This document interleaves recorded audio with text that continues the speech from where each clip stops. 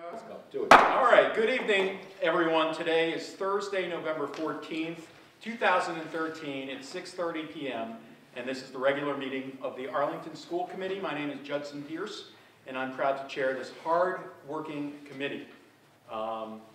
In just a few moments, we will see an example of our very own Arlington High School students taking a bit of risk.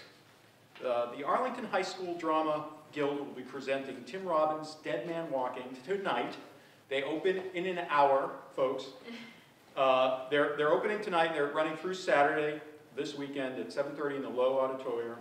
According to our guest tonight, and drama coach Michael Byrne, Dead Man Walking is based on the nonfiction book of the same title, written by Sister Helen Christian, based on her experience as a spiritual counselor and a fictional death row inmate, Matthew Poncelet. The play is a work of fiction inspired by real-life experiences. Our students are partnering with the Prison Books program, and they're sponsoring a book drive. And representatives of this program will be at the performances to collect books. I know from personal experience that getting on stage involves some measure of risk-taking, and certainly a play with this challenging subject matter even more so.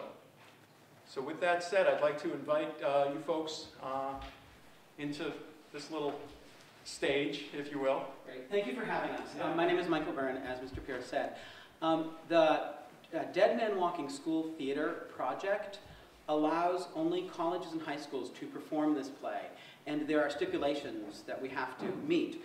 We have to involve at least 2 other academic departments, sponsor creative art and music projects, and provide feedback to the Dead Man's Walking School Theater project. Arlington High School is the first public school in Massachusetts to present Dead Man Walking. Some of the collaborations that we've done so far are that Dead Man Walking was the choice of the Arlington Intergenerational Book Club for the fall.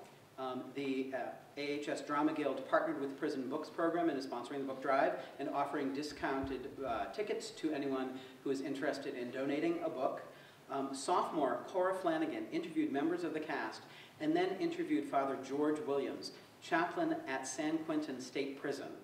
And the final product of that video is on display in the lobby, where she spliced the interview together so that the students at Arlington asked questions and they were answered by Father Williams. The classes that included Dead Man Walking as part of their study are Advanced Placement Literature, Race, Identity, and Society, Introduction to American Law, Advanced Placement Language and Composition, Missing Voices in Other Cultures, Mixed Media and Sculpture, and the music tech students designed the sound used in tonight's show, and one of the students composed and performed a song that will be used in tonight's show. So I'm going to hand it over to the actors now.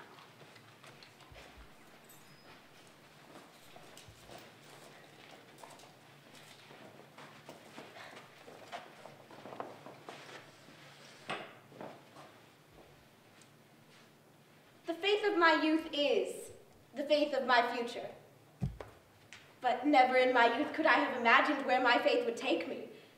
As a young nun, it was simple.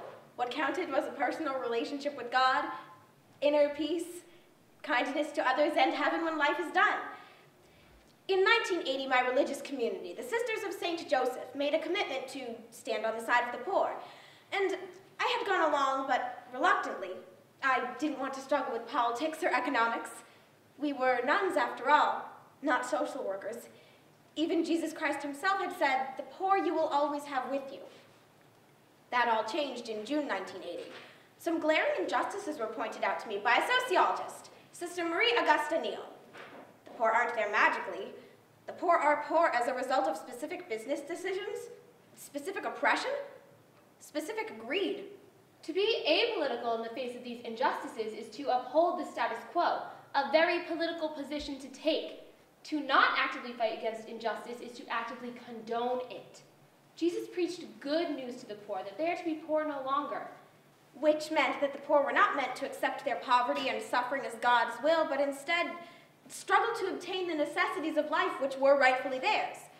Sister Neal viewed Jesus as a social visionary, an activist, what we might call a radical today.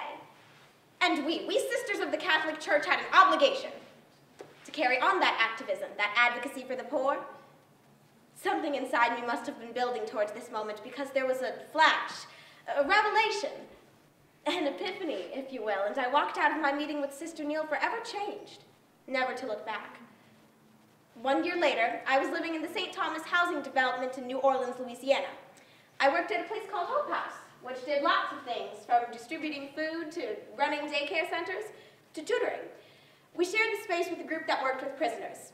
I tutored high school students. How can x times y equals z? They're letters. No one told me you could multiply letters. They're concepts. They represent numbers. Well, why are they hiding? Y and X represent sides of the triangle. They're not hiding. It's a formula to find out the distance of Z. Sister Prejean, got a second? Yeah. Listen, sister, we've got this fella. Death row inmate. He could use a pen pal, doesn't have anyone. I was wondering if you could write to him. Sure. His name is Matthew Poncelet. He's in for murder. Maybe I ought to give you someone else. This guy's a loner and doesn't write. Maybe you want someone who will answer your letters.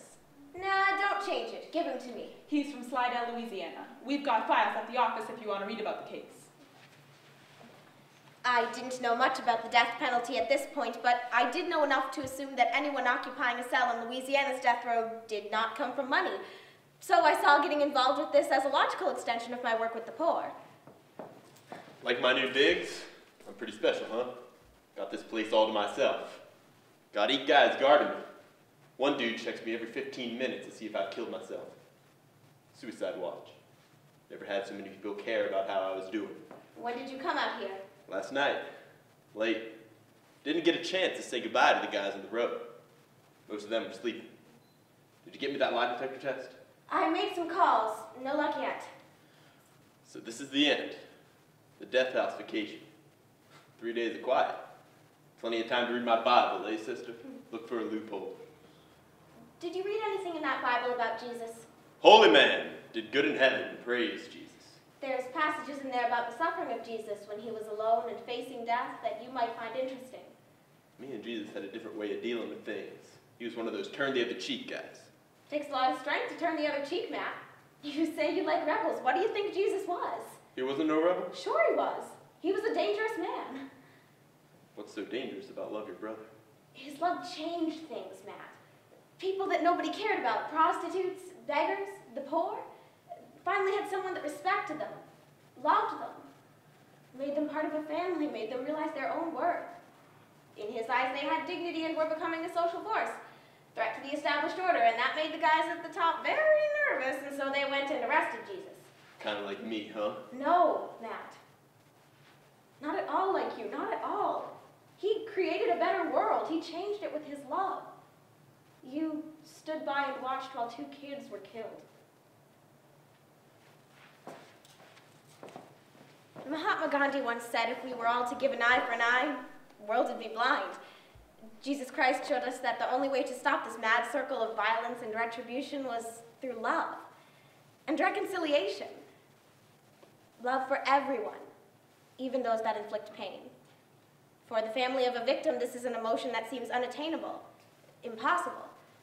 But perhaps there is redemption in reconciliation. Perhaps there is some peace in not letting the hatred overtake you, in not letting those who have hurt you continue to, after they're gone. If we reconcile, do our memories of our loved ones fade, or do we honor our loved ones with a wish for everlasting peace, a holy place, without violence, hatred, or revenge? Only time will tell. Thank you.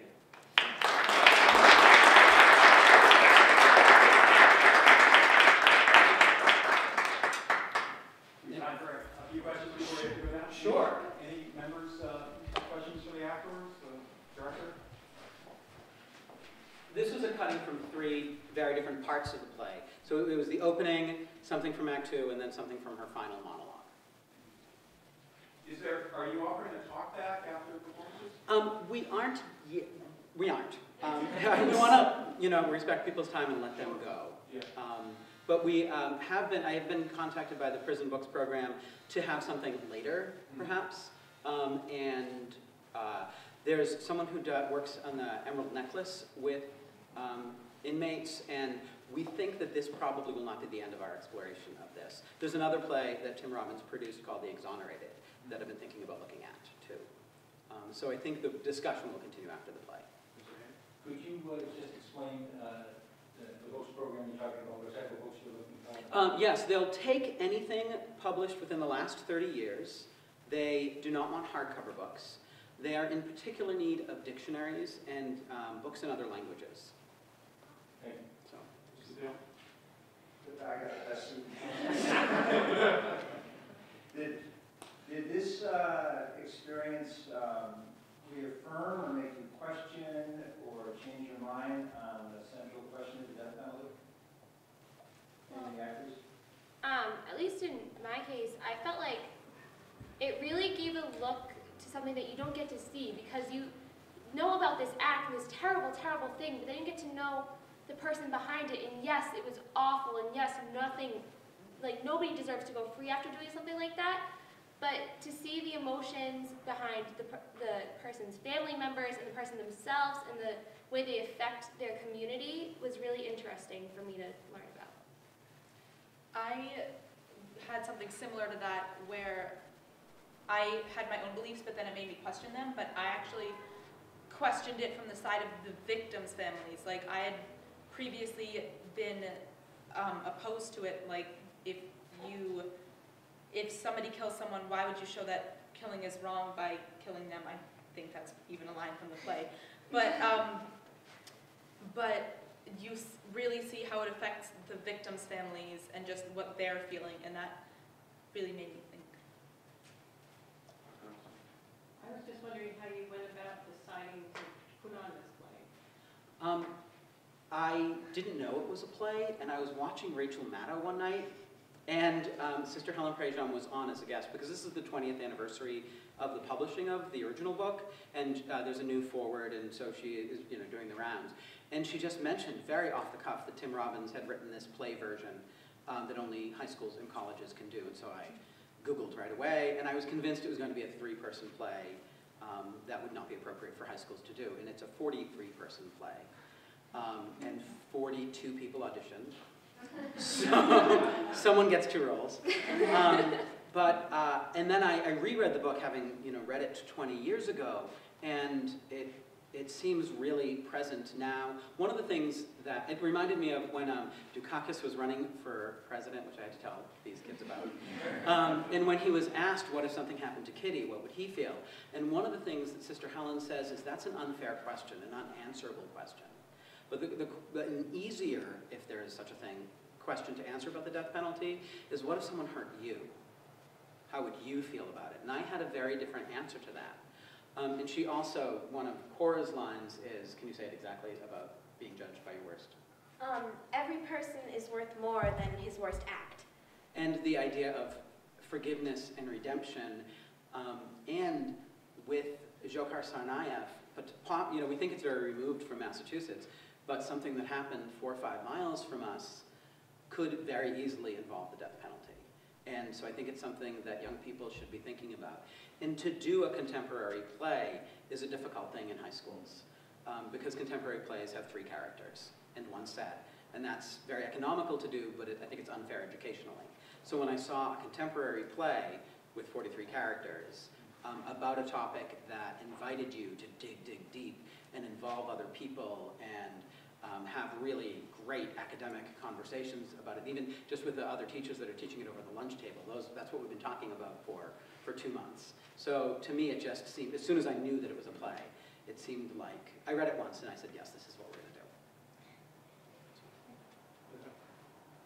I just want to congratulate the students that put together the video. I had a chance to watch it last night, and all of your questions were really interesting to hear. And it was a really nice, kind of thoughtful way of getting ready to watch the play. The interview was great, and the footage was great. So congratulations. Thank you. Well, thank you very much. Great lights Thank tonight you. throughout the weekend. Thank you so Please much. go to see Dead Men Walking at the high school this weekend. It's not to be missed. This reminds me a lot of the Laramie Project, Moises Kaufman, the Tectonic Theater Company, and coming together with a real tragic moment and really digging deep, like you said. It's wonderful, and thanks for presenting tonight to us. Thank you. Thanks, Mike. Thank you.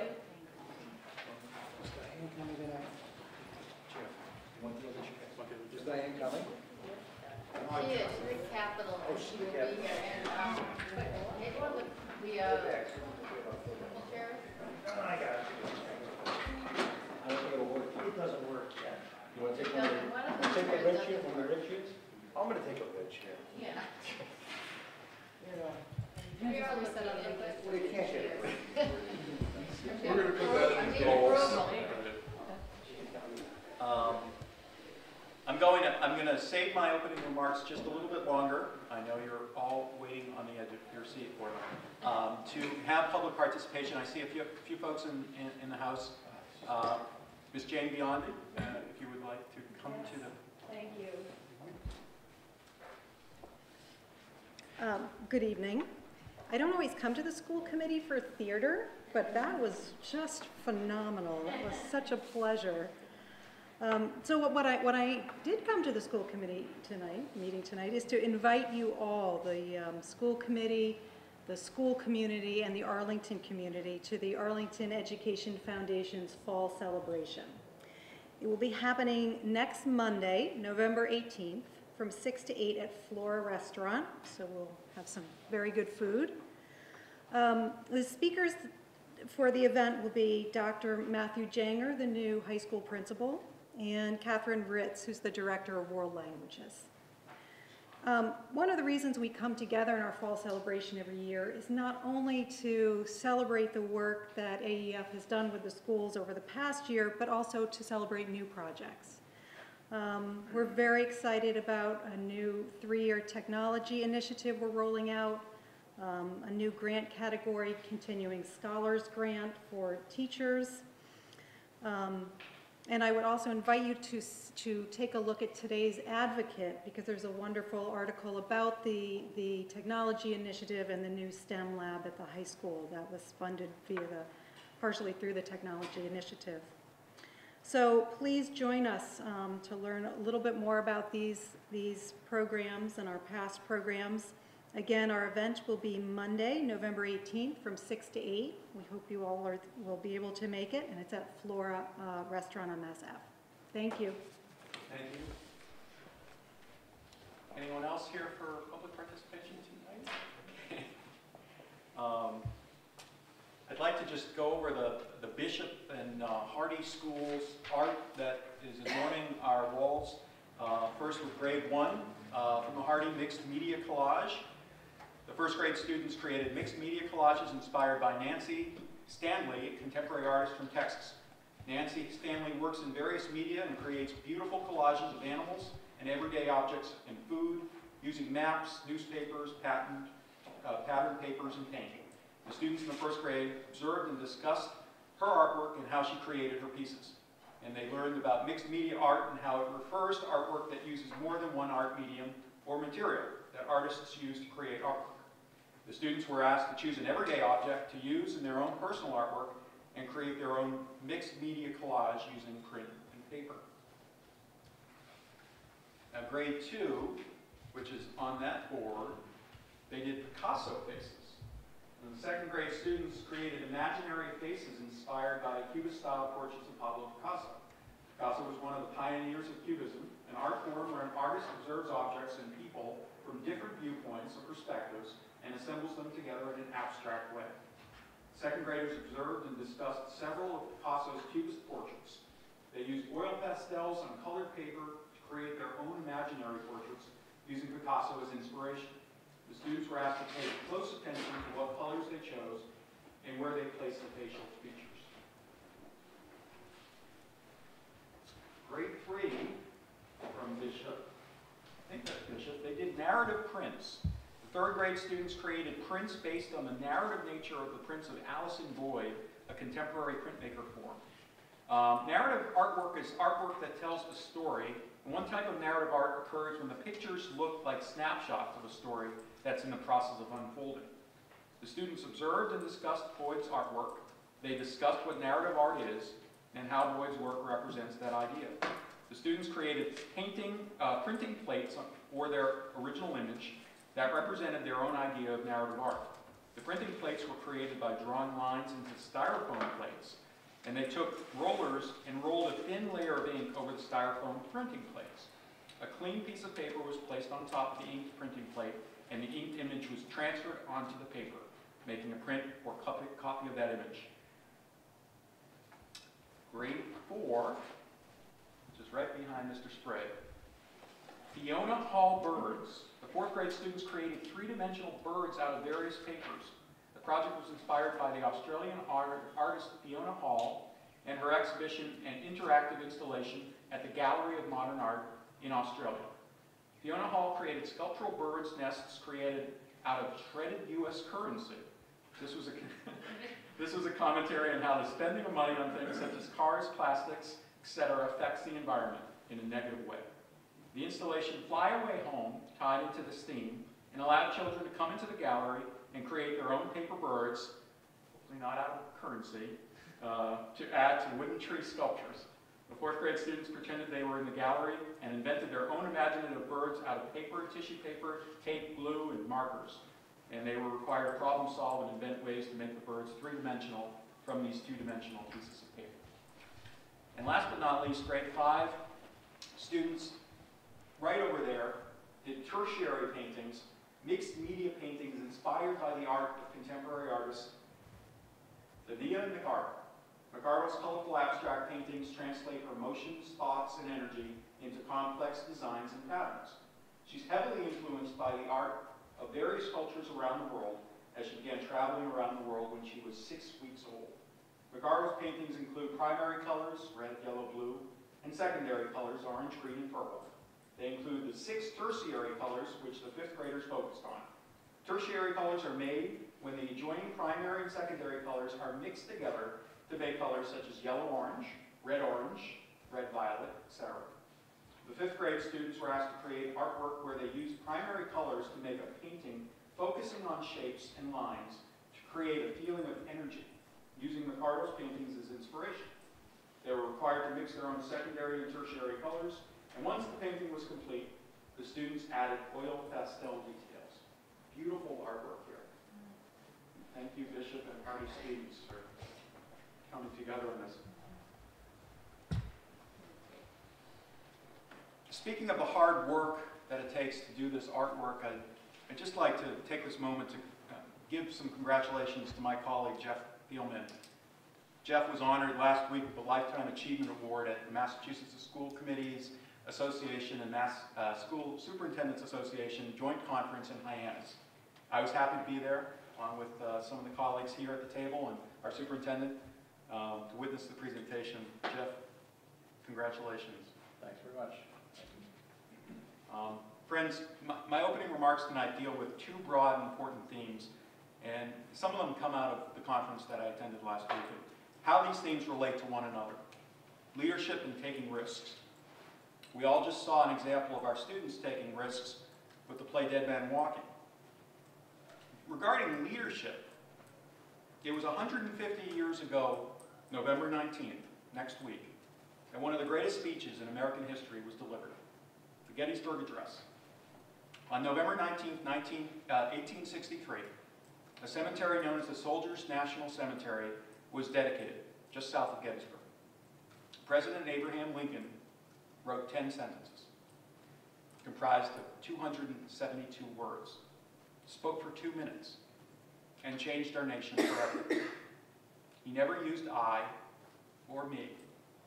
President Lincoln took considerable risk during his presidency, and we're all very thankful that he did so.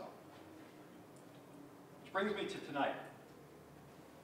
Tonight we exercise one of our most important responsibilities as school committee members. We evaluate our superintendent in open session. And there really is no coincidence that we had to play Dead Man Walking on the evaluation night. Okay? There's really nothing to, okay. We take this responsibility seriously, folks. I will give you a preview of my report. Okay? Our superintendent leads. She leads gracefully and with an eye towards the future and the success of our students. She takes appropriate and calculated risks to further our district goals. That's a preview.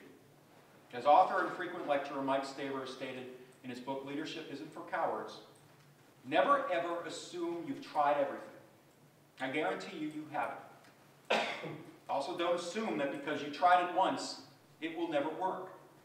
Results require work, not trying. Our students here tonight, as well as our superintendent, exemplify this theory. Moving on. Superintendent's evaluation. It's a little bit different this year than in past years because we had a new structure sort of mandated by the DESE. But we had come up with overall district goals, as we have in past years, using our old format. We evaluate the superintendent on a November to November year timeline, in part because we get the results of our MCAS scores in October. And we like to use and incorporate those scores in our evaluation. So it presents us with an interesting sort of transition superintendent evaluation year, in that we're evaluating based on the 2012-2013 school year, which is long ago ended. But again, we received the scores from MCAS, which is part and parcel to some of our evaluation pieces tonight. And we use our old CBIE policy and CBIE instrument tonight. Now, Mr. Hayner and some others here have tried to incorporate some of the standards, indicators, rubric, if you will, that we will be using a year from now as best we can. So this is an experiment in the transition. What I would like to do is start out by seeing if any of the members have any opening comments they'd like to make. And if so, now's the time to do that. And then what I'd like to do is, following the old CBIE form, where we have two sections, Section 1, core competencies, and Section 2, district goals, strategic goals now called, go in that order, in a round-robin fashion. So starting with core competency 1 with Dr. Allison Ampe, going around the table, core competency 2 with Ms. Hyman, and that. And if anyone feels that there's part of their written material that we have in front of us that has been left out and hasn't been touched on, please, raise your hand during the proceedings or right after. I'd also like to give the members some pause here. If you veer off your written comments and speak sort of extemporaneously based on what you've heard tonight, please mark that for Ms. Fitzgerald so she can mark that in the minutes, so she knows that there's a difference in your writing and what you spoke here tonight. And again, we're not doing this live because of technical problems. It will be aired starting tomorrow, Friday, the 15th, on ACMi. And hopefully we're going to be live next Thursday. And it will be next Thursday, not 2 Thursdays from now. We had to make a change due to the Thanksgiving holiday coming up. So, Mr. Hayner. I just want to, as the chair, Mr. Pierce has said, I will be passing several times during this because I have decided to try to use the newer form and did not go back to using the older form as some of my colleagues have. It's not a judgment one way or the other. It's just an understanding. And all these documents are available to the public in the future. So that's really, yeah, Mr. Schlick. I want to thank Mr. Hayner for putting the new form into a template that we could use. I too followed the new form, in part because I've been working on familiarizing myself with the new rubrics in my day job. Great. Okay. So why don't we go ahead with Section 1, core competencies, having to do with committee superintendent relations. Okay, the superintendent keeps the school committee informed on issues, needs, and the operation of the school system. She offers professional advice to the school committee on items requiring school committee action, with appropriate recommendations based on thorough study and analysis. The superintendent maintains a professional working relationship with the school committee and interprets, supports, and executes the intent of all school committee policy and goals and objectives of, and provides recommendations as requested. Dr. Allison Ampe. In commendations, I commend the superintendent on her hard work and her dedication to our schools. I recognize that she has devoted much of her time and and energy to running the Arlington Public Schools, and I greatly appreciate this. I also commend the superintendent on communicating to the school committee the changing picture that is our state's educational policy and activities, because it seems like it changes every other week. Under recommendations, I recommend that the administration ensures that school committee input is sought before making financial decisions about funding, about splitting funds with the town. This input was missing before proposals were made regarding kindergarten fee offsets and the splitting of the increased Chapter 70 funds.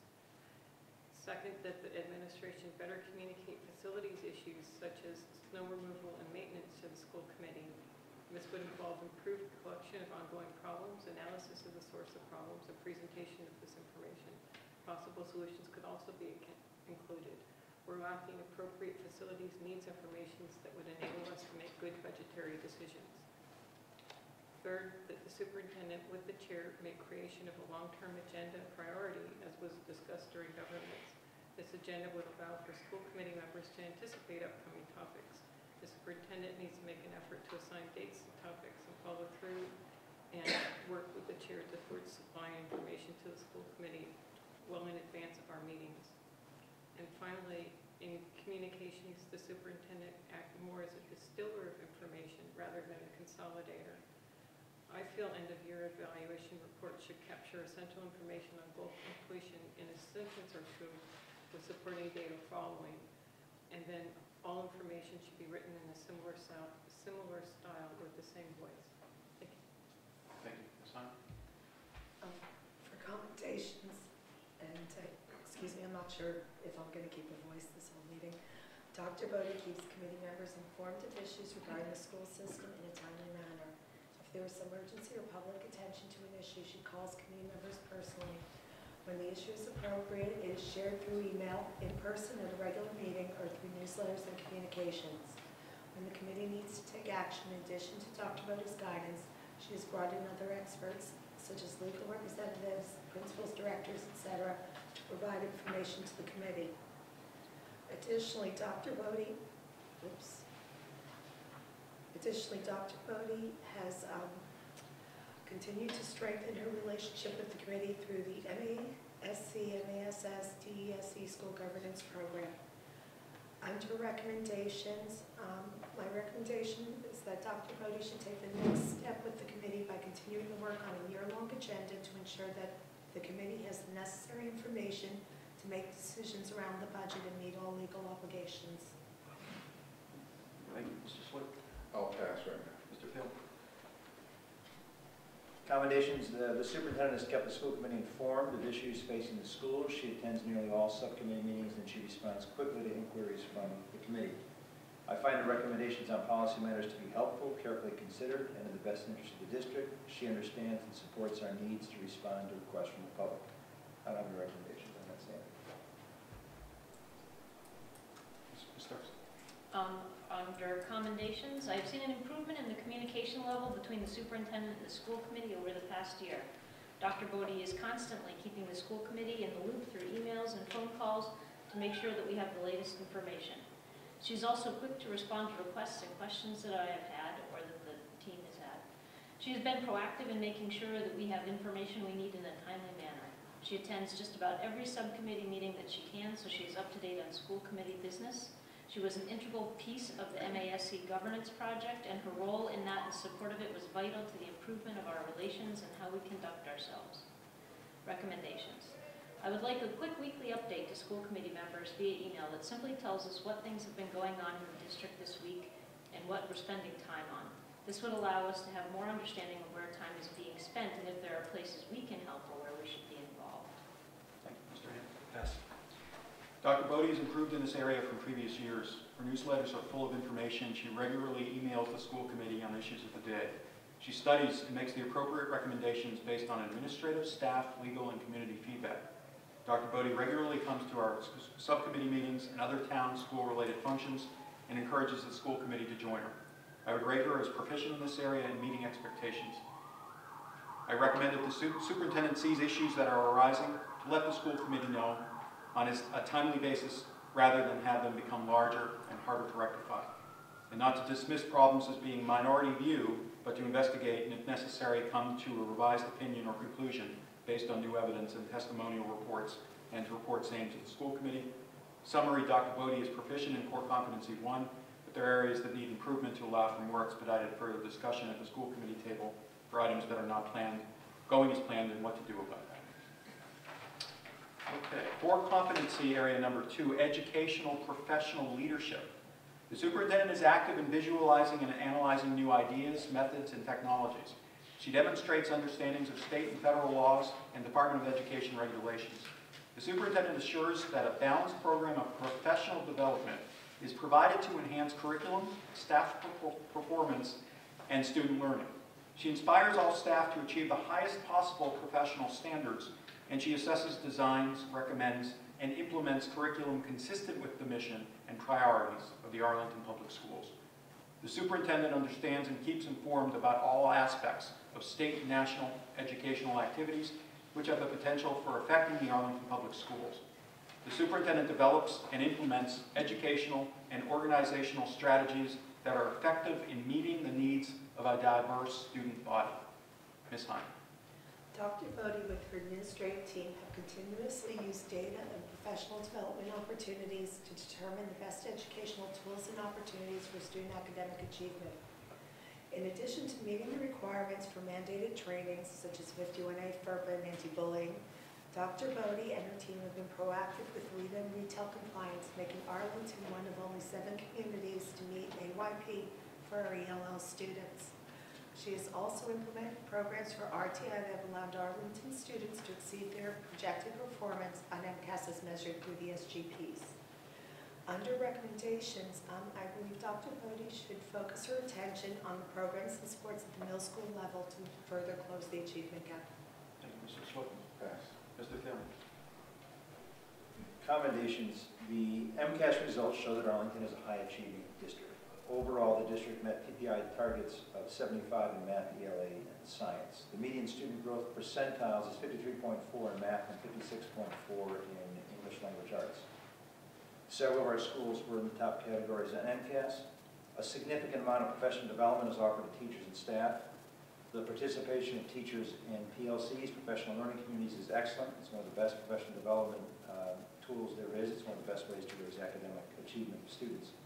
The full alignment of ELA and the math curriculum with the Common Core State Standards was completed in the summer of 2013. The district and Dr. Bodie are to be commended for doing this ahead of many other districts in the state. And we continue to expand participation in advanced placement courses in the high school. The recommendations, my printed remarks, there's all sorts of data in there, but basically we still have work to do to close the academic achievement gap. The student growth percentile in the 6th grade math is 47. The student growth percentile on the 7th grade ELA is 38. The student growth percentile in grade 10 math is 44.5. We have high needs groups, students in IEPs, low-income students, ELL students, smattered throughout the district in different grades. 4th grade ELA, the student growth percentile is below 48, is 48. The 4th grade Latino student growth percentile is 44.5. And I have a whole list here that I want to bore people with. So there's different pockets in the district, the point I want to make, where we have Title I students, we have ELL students, we have IEP students who are not getting to the same, not making the same academic progress as the rest of our kids. And so we just can't lose sight of that in my recommendations that we have set. Thank you, Ms. Starks.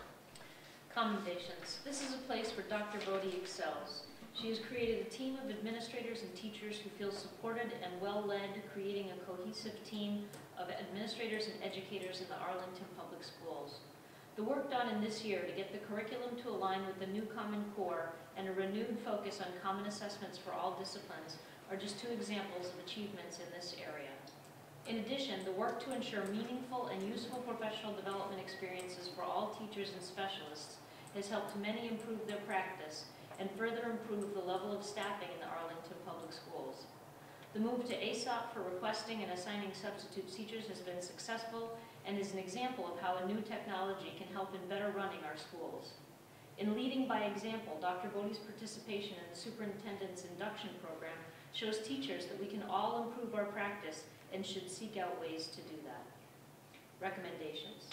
For future professional development, I would survey the staff to find out what they most want and see if it is possible to meet those needs. Thank you. Mr. Hand. Pass. Commendations. Dr. Bodie encourages and fosters professional development opportunities for staff. She understands the need for teachers to learn as well as to teach, especially given the mandate to align to the Common Core framework, to develop and implement the new educator evaluation system, and to further excel in their practice. Dr. Bodie comes to the job as an educator and curriculum-experienced individual. There's a stable, professional, and productive working relationship between the superintendent and the union. I'm pleased with the 2013 MCAS results of our students generally. Recommendations. I have some concerns and need further information about the new kindergarten curriculum and its rollout. I'd like to see us updated more regularly on technology plan and to have a short summary of it for the community to review and give feedback on. Also, further work needs to be done in furthering the trend of overall improvement in the areas of ELA now and science and MCAS. I would rate the superintendent as proficient in core competency 1.2. Moving on to 3, General District Management. Dr. Allison Amby, you are next.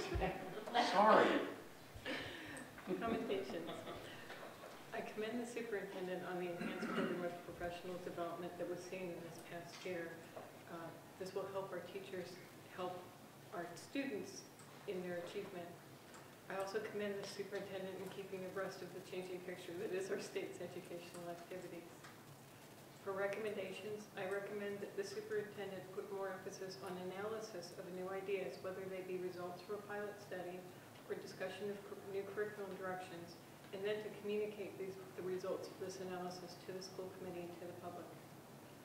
I also recommend that the superintendent more closely oversee any proposals for new approaches, such as the language immersion initiative.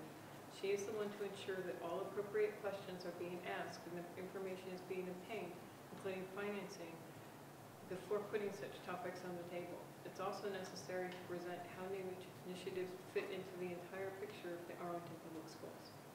Thank you. Number 3, General District Management. The superintendent makes a concerted effort to reach out to all cultural, racial, and linguistic groups in the school system. She identifies opportunities to improve organizations' performance and facilitates constructive change. The superintendent provides an environment, culture where creativity, exchange of ideas, responsible risk-taking, and experimentation are shared, valued, and practiced, and she maintains high standards of ethics, honesty, and integrity. Mr. Schlipp. Pass. Mr. Thiel. I commend the superintendent for the completion of the Thompson School on time and on budget. I commend the superintendent for completion of the NEASC for overseeing the completion of the New England Association of Schools and Colleges accreditation program. And I commend her for accelerating the tech plan. Recommendations, I understand from a conversation I had that Dr. Bodie is visiting classrooms more and accompanying principals on learning walks. I would like to hear more about it, and I'm going to add to my remarks, Karen. I'm supposed to tell you, the chair said to do that. So I'm talking about a conversation at a high level. I'm not asking you to say so perform this way, but I think it'd be good to hear kind of at a high level what your experience. Thank you, Ms. Starks. Commendations. Several district initiatives, ASOP and Atlas Rubicon, have helped to better organize and serve the district, but none more so than the move to a centralized registration process for all new students. This central registration allows the district to better understand where new students are and how best to serve their needs. Students can be placed to better level class sizes, and class and school needs are now known more immediately to administration. Dr. Bodie continues to improve the district's response to the many languages other than English spoken in Arlington homes. For recommendations, I would like to see a report on how we are doing with the translation of notices and information into the many languages other than English that are spoken in Arlington homes. Thank you, Mr. Henry. Pass. Commendations. We've met our district goal of increasing the diversity of our staff, and our superintendent and human resources director should be commended. The superintendent worked very hard to make sure that the Thompson School opened on time and on budget. The superintendent should be commended about the work she and our interim high school principal and staff put into the New England Association of Schools and Colleges survey, and the review of the letter and recommendations that was issued in the spring took a lot of time and energy. The STEM computer lab that opened at the high school was a step in the right direction. Our food management services are very good and run on budget. I'm impressed about the completion of district goals 2.1 and 2.2. The superintendent worked closely with the Arlington Teachers Association and the Arlington Administrators Association to create and ratify an educator evaluation system that is consistent with the new DESE guidelines and is currently being implemented. Dr. Bodie understood the importance of providing at least 4 professional development experiences over the last school year to support teachers and administrators in the implementation of this new system. Recommendations. I would like to hear more about the diversity of our staff, our students, and how we're making sure that our English language learners are growing and thriving. Dr. Bodie is proficient in core competency 1.3. Dr. Allison Amon. I commend the superintendent on her collaborative approach. The cooperation between our schools and the lack of acrimony greatly contributes to a healthy professional culture, which is attractive to teachers and helpful for students. I also commend the superintendent on the increased recruitment this year of teachers of diverse backgrounds, which better reflect the diverse backgrounds which comprise our students. And I'm going off text here. I've also was reminded by Judge, I bragged just yesterday to friends about our food service, to friends from Newton who are not nearly so happy. They would like to know where you go. Under recommendations, when there is a suggestion or mention of a potential problem, either by school committee or by a member of the community, I recommend that the superintendent be more proactive in identifying the issues of concern. More research should be done by the administration to clarify the size and the scope of the problem through discussions with principals and possibly surveying staff or parents. Ultimately, the issues need to be reported to the school committee. Examples of this type of problem would be reports of inadequate snow removal, reports of foul odors in the Bishop classrooms, and reports of heating and cooling problems at the Dawn. Ms. Hines. For commendations, Dr. Bodie has developed a strong administration team that encourages the exchange of best practices. Teachers are encouraged to be continuous learners and to experiment with their instruction in the best interest of the students. There are many programs offered as resources to student caregivers. For recommendations, Arlington has a diverse population, and Dr. Bodie needs to expand the outreach to non-English speaking public school families, and also continuously review and expand the methods for the greater community outreach. Number 4, personnel management. The superintendent develops and oversees the execution of sound personnel procedures and practices, and applies procedures and techniques as required by contract and law in the supervision of staff. She clearly defines roles and responsibilities of central office employees and other administrators. The superintendent sets high, consistent expectations and standards for effective staff performance and holds every employee accountable for meeting them. She obtains input from parents, staff, and community groups when hiring key administrators, such as principals, assistant superintendents, etc. She works effectively with collective bargaining units to ensure high-quality teaching and learning in our schools. Mr. Slick. Mr. Thielman. I commend the superintendent for hiring a new high school principal and a new principal at the Hardy School. I commend her for implementing the new educator evaluation guidelines, and I commend her for implementing the new evaluation framework for principals. No recommendations under this one. Ms. Starks. Commendations. Dr. Bodie is quite adept at her management of district personnel. She has taken part in numerous negotiations with our unions and has overseen the hires of several outstanding administrators. Her hiring continues to be inclusive of the staff, parents, and community groups who are affected, and ensures a level of openness and inclusiveness in those hires. Work is progressing on ensuring that every district-level employee has a clear job description and gets timely reviews and feedback on the job that they are doing. This is on top of the need to move to the new teacher evaluation system required by the DESE. Through the professional development opportunities in the district, she has worked to ensure that the quality of teaching and learning in our schools continues to improve. Recommendations. I would like to see a timeline for when we can expect to see all job descriptions completed and approved.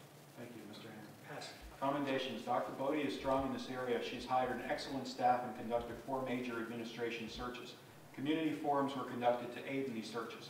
The ASOP was successful in requesting and assigning substitute teachers and for employee absence reporting. The superintendent should be commended in requesting and advocating for an increase to our substitute pay scale, putting Arlington in line with what other communities are doing. Recommendations. Stronger oversights should be put in place to make sure errors and omissions do not happen.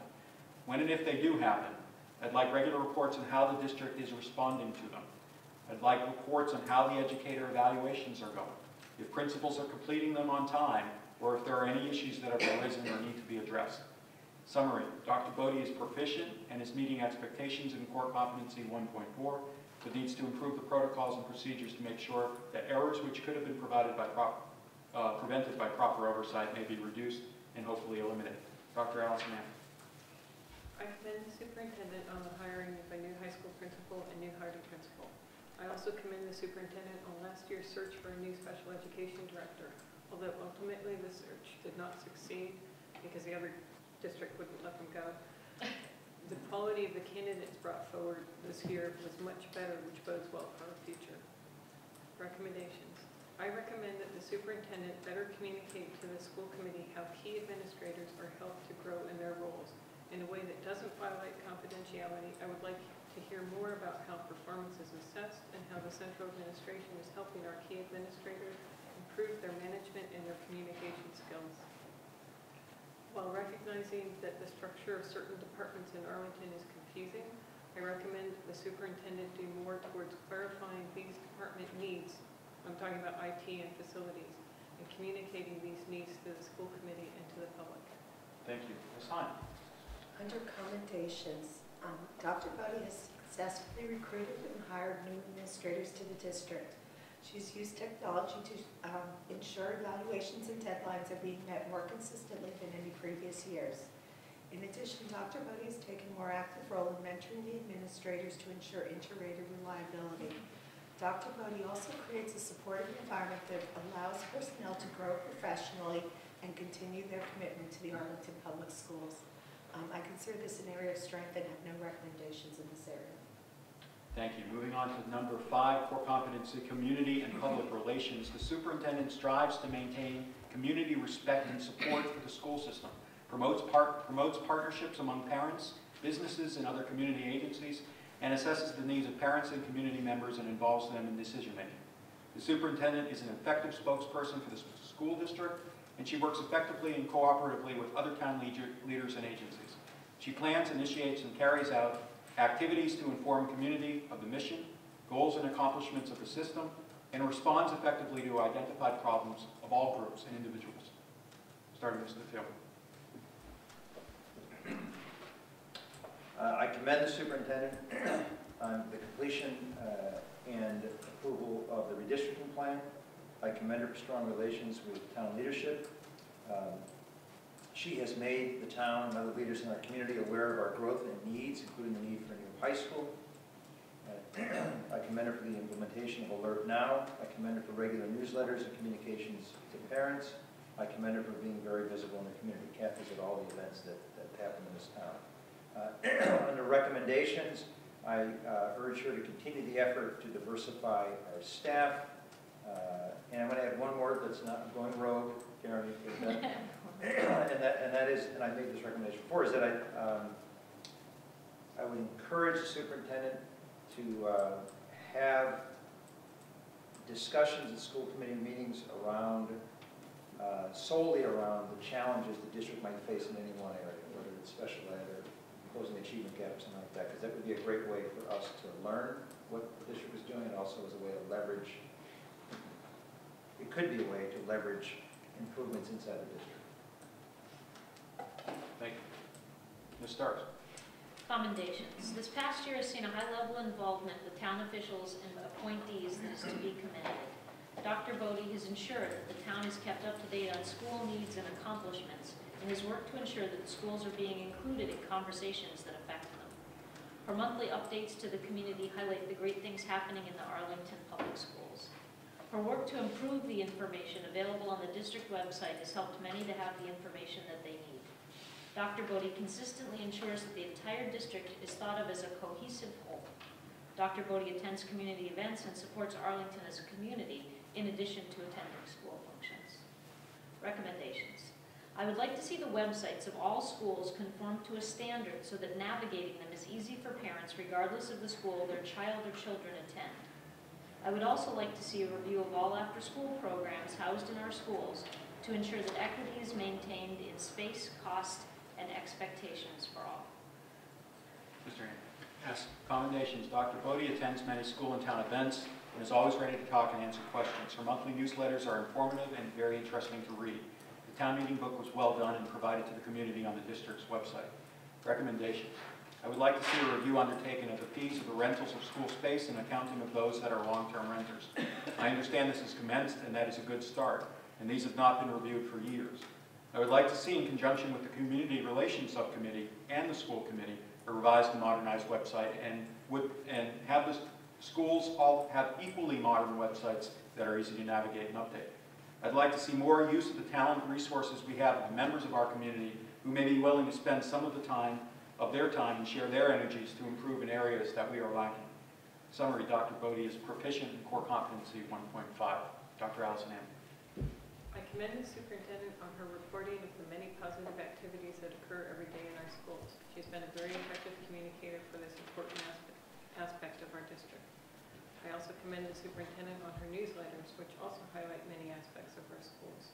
And finally, I commend her on attending so many of our school functions, something which is supportive of staff and conveys caring to our parents and our students. Under recommendations, I recommend that the superintendent pay more attention to obtaining and maintaining better data to aid in communications about the needs of our schools. Examples include class sizes at the middle and high school, the numbers of directed studies, the numbers of students per teacher in specific subject areas. I also recommend that the superintendent create a uniform method of reporting class sizes at the elementary school level and ensure it's used by both APS administration and by the elementary schools. This would eliminate the appearance of ineptitude and the confusion and anger that occur when parents are hearing different class size numbers from the teacher, the principal, and the central administration, as occurred this past summer, as has occurred in prior years. Thank you, Ms. Hunt. Dr. Bodie has shown continual growth in this area. Through the work of redistricting and the budget, she effectively seeks out community partners to work in the best interest of the school system.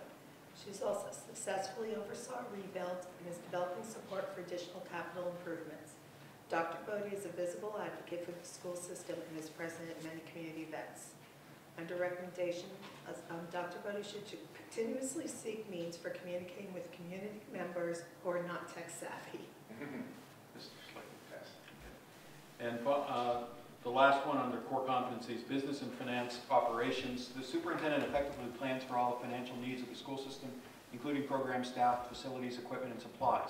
She controls expenditures with a high degree of efficiency within budget limitations and obtains maximum return on investment.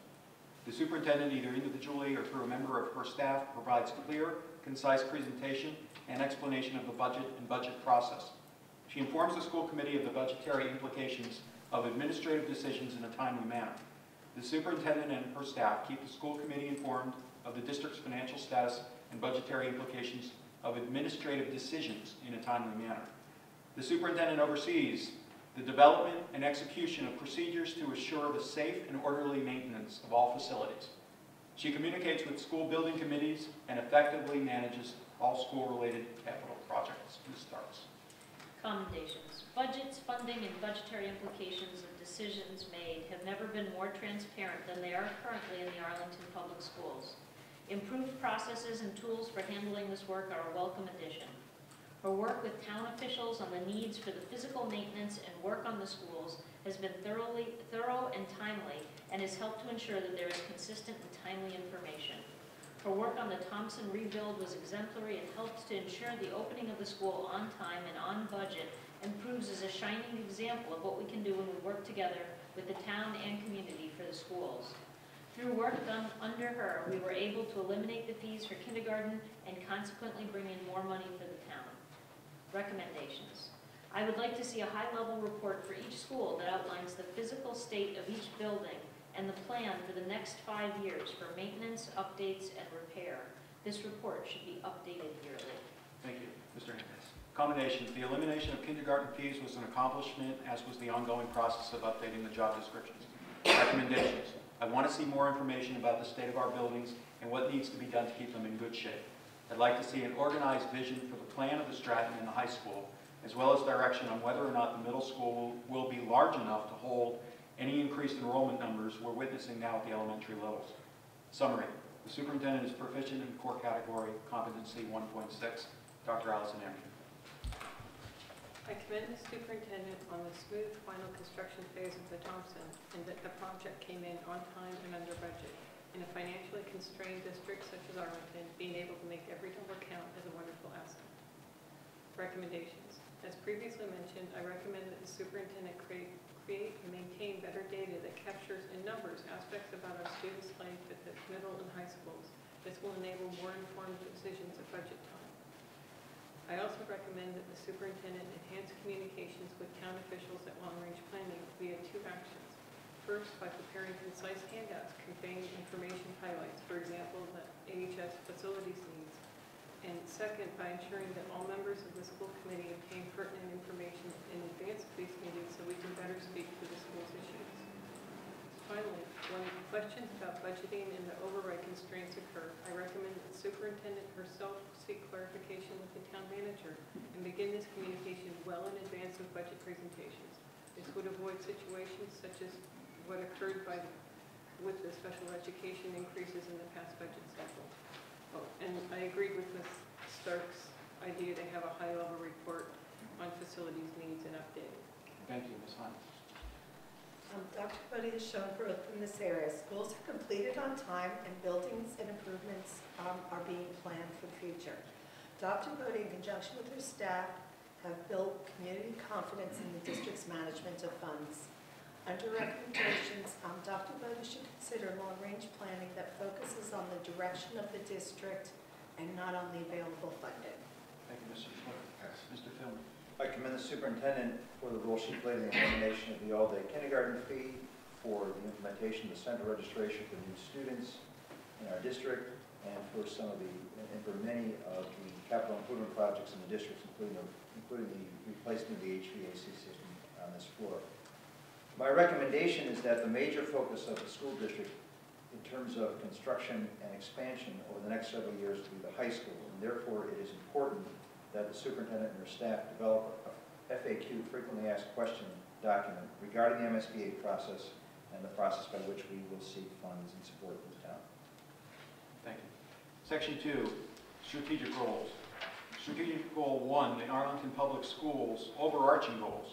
The Arlington Public Schools will ensure that every graduate is prepared to enter and complete a post-secondary degree program, pursue a career, and be an active citizen in an ever-changing world by offering a rigorous, comprehensive, standards-based, and data-driven K-12 system of curriculum, instruction, and assessment that integrates social, emotional, and wellness support. Goal categories, student achievement. There are 4 of them. Number 1, using Atlas Rubicon software, complete the alignment of the APS curriculum with the Common Core Standards, CCSS, and the World Instructional Design and Assessment Standards, WIDA, in English language arts and mathematics, as well as subjects impacted by CCSS. Number 2, reduce the achievement gap by attaining an annual PPI score of 75 or greater for high-need students at every school. Number 3, improve student achievement by attaining a student growth percentile, SGP of 51 or greater, at each grade level in English language arts and mathematics. Number 4, create or identify 2 common assessments at every level in all disciplines to measure student progress in order to maintain high expectations for learning, teacher consistency, and common focus on instruction. We start with Mr. Hayne. I'd like to just brief comment at the beginning. My ratings and comments are based on evidence that the superintendent has given to the school committee and district goal work plan. I do not question the superintendent's veracity, but evidence is just that, specific examples of what has been accomplished. Much of what has been provided are statements of what has or was done, not specific examples. In the subcategories, there are 4 ratings. Did not meet, some progress, significant progress, met and exceeded, and then there is an overall rating for the goals, which would be unsatisfactory, needs improvement, proficient, or exemplary. Under the first subcategory, which was using Atlas Rubicon, the evidence provided were professional learning community cover sheets, 9 of them, attached with SMART goals, and 3 common assessment sheets. 1 sheet from Ms. Kerry Dunn, attesting to the alignment of the Common Core using Atlas Rubicon. Through a college acceptance and matriculation report, class of 2013, and Arlington Public School District Goals work plan, statement of work done by teachers during the year. The only document that is related to this goal was from Kerry Dunn. The evidence supports the alignment in the social studies department. I rated this subcategory as some progress. The second one, reducing the achievement gap by the annual PPI score of 75. The evidence, the 2012 accountability data from DESE and the Arlington Public School District Goals Work Plan. This goal was only met in 5 of our schools, 1 of which did not have a significant population to report on.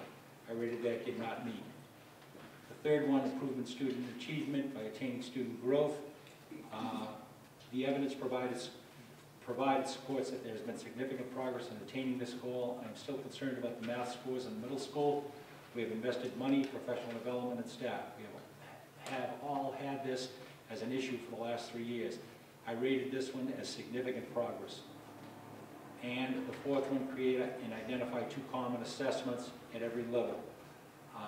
The evidence that was provided seems to meet the goal. I would ask the superintendent to have all the work listed in the work plan available for the public to see, perhaps on our website. I rated that one as this sub-goal as being met. The overall rating I rated as needs improvement. Thank you. Commendations. Coming into this year, I was concerned the MCAS results from 2011-2012, which showed deficiency in math learning, particularly at the middle school.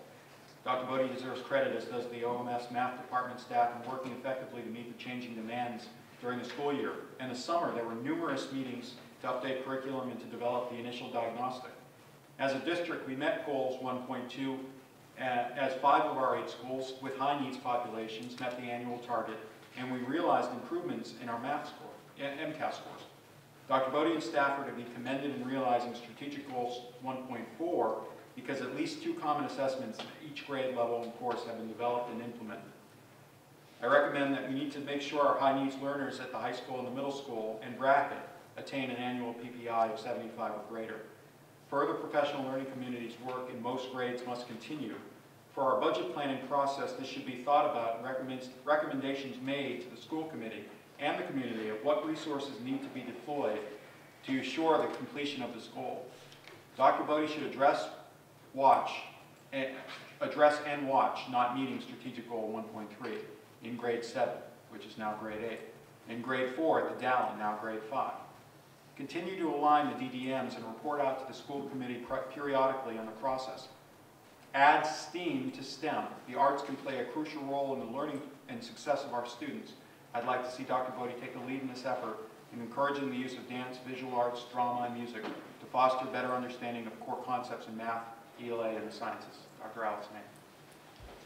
I commend the superintendent on the alignment of the curriculum with the Common Core standards and for identification of common assessments in all disciplines.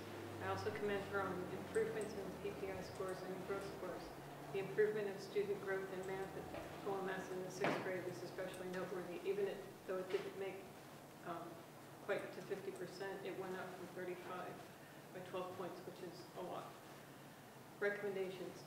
I recommend that the superintendent report more on what steps are being taken to address our high-needs students whose PPI scores were below 75. I note that although 5 of our 8 schools met the goal of 75, the remaining 3 schools comprise over 60% of our high-needs population. I feel it is worrisome that so many of our high-needs students are not achieving on a similar level. I also recommend that we need to take the curriculum mapping to the next level and make it available in a summary form for the public, so that the parents can know what to expect for their children. Finally, given the new evaluation timeline, I recommend that attention be paid to ensuring appropriate student performance data is available in a timely fashion for the school committee when it comes time to set the annual school committee district goals. Thank you. Ms. Hine. The commendations, I will commend the superintendent on her competencies. Pretty much when we look at the lists every year of our graduates, they're going to fine colleges, usually their first choice. And we continue to use the data to make those informed decisions. Under recommendations, I also think that we need to continue to focus on the areas of greatest need, particularly the middle school and our at-risk students, and we'd like to see an expansion of focus and resources for that population. Thank you, Mr. Schlichter. Okay, Goal 1, Student Achievement 1.1, using Atlas Rubicon software, significant progress. Evidence presented to the school committee indicates significant progress toward the goal. My sense of the goal is too expansive to be able to present enough evidence to document fully meeting this goal, which is why I rated it as achieving significant progress. Comments: it's an expectation that this curriculum alignment will lead to improvements in PPI and SGP with the 2013-14 school year. 1.2, reduce the achievement gap.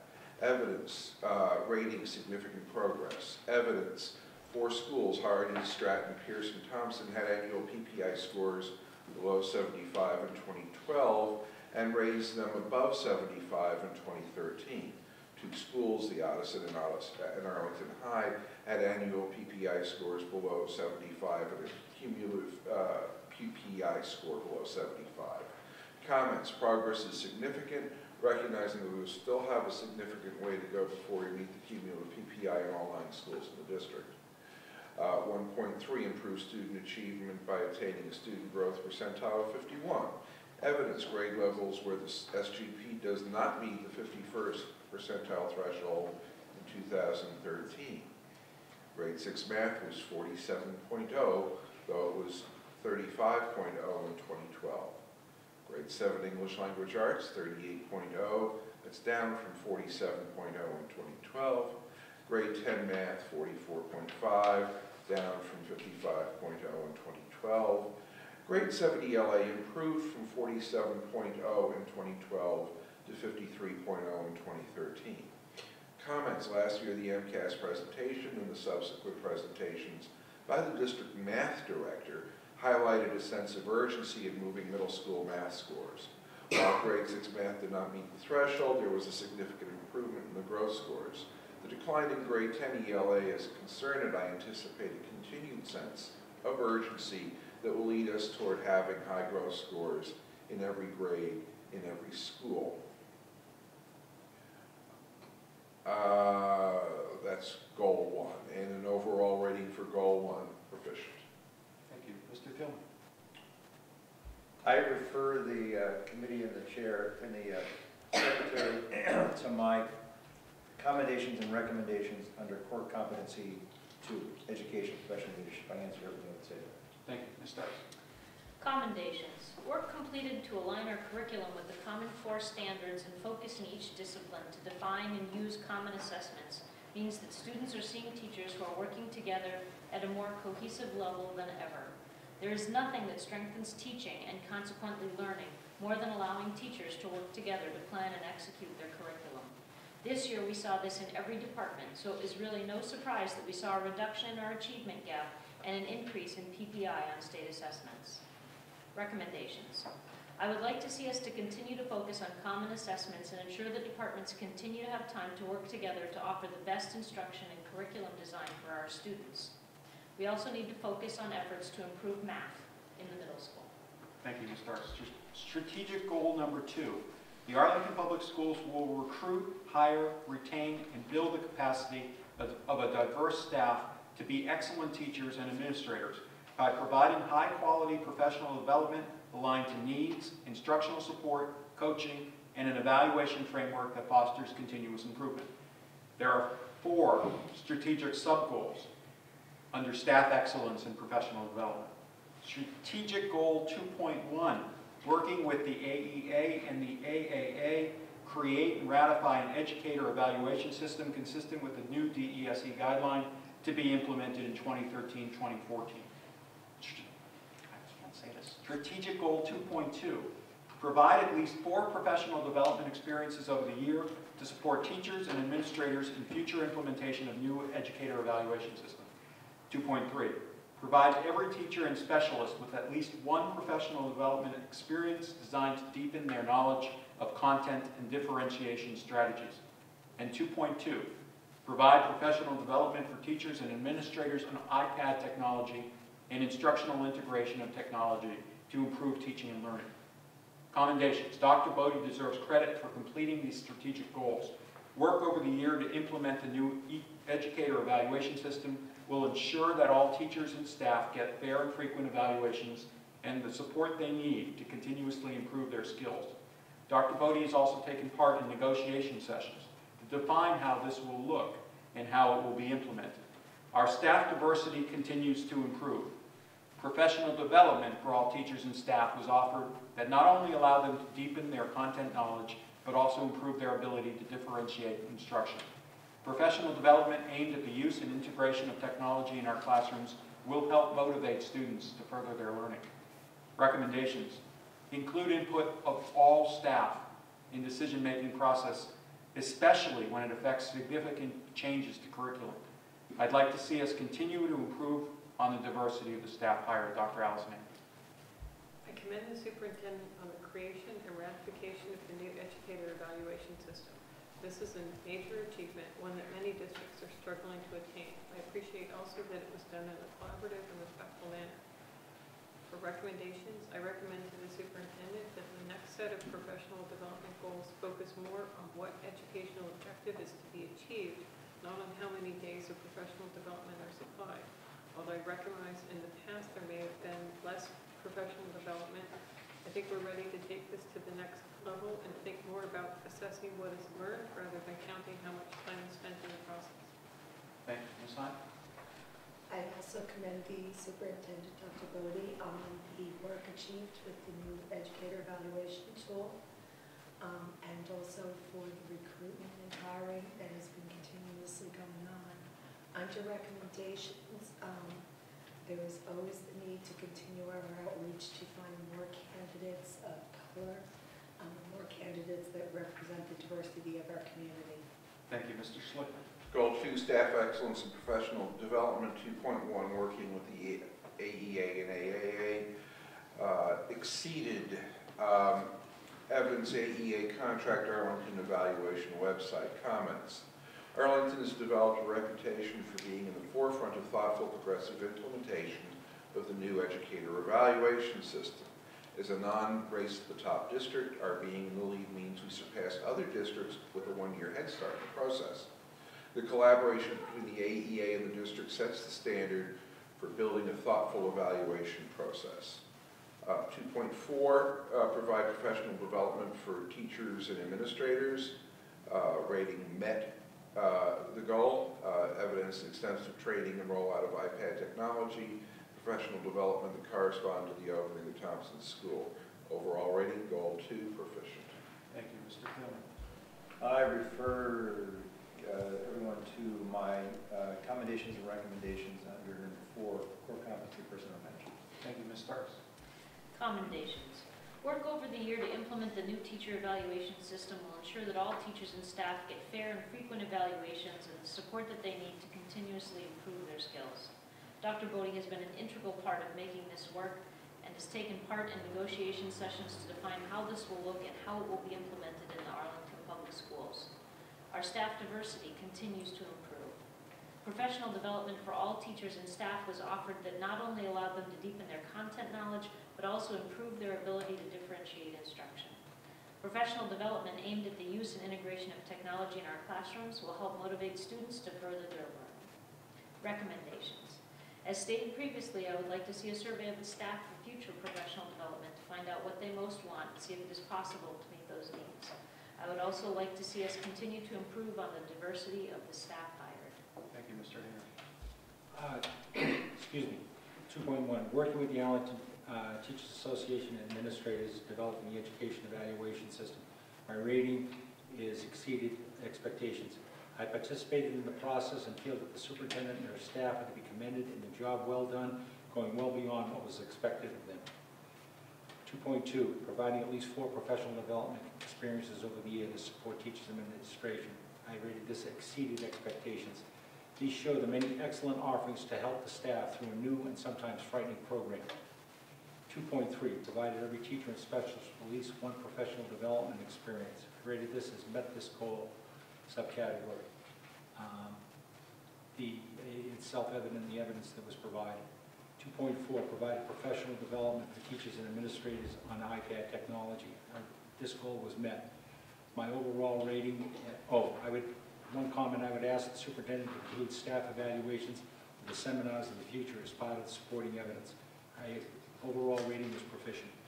Strategic goal number 3, the Arlington Public Schools will offer cost-effective education that maximizes the impact of taxpayer dollars and utilizes best practices, academic research, and rigorous self-evaluation to provide students and staff the resources, materials, and infrastructure required for optimum teaching and learning in a safe and healthy environment.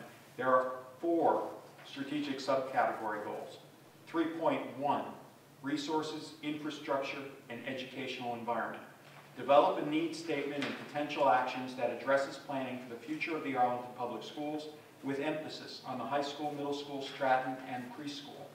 3.2, complete the non-construction planning and purchases, which includes furniture and technology infrastructure and the relocation plan for the new Thompson Elementary School.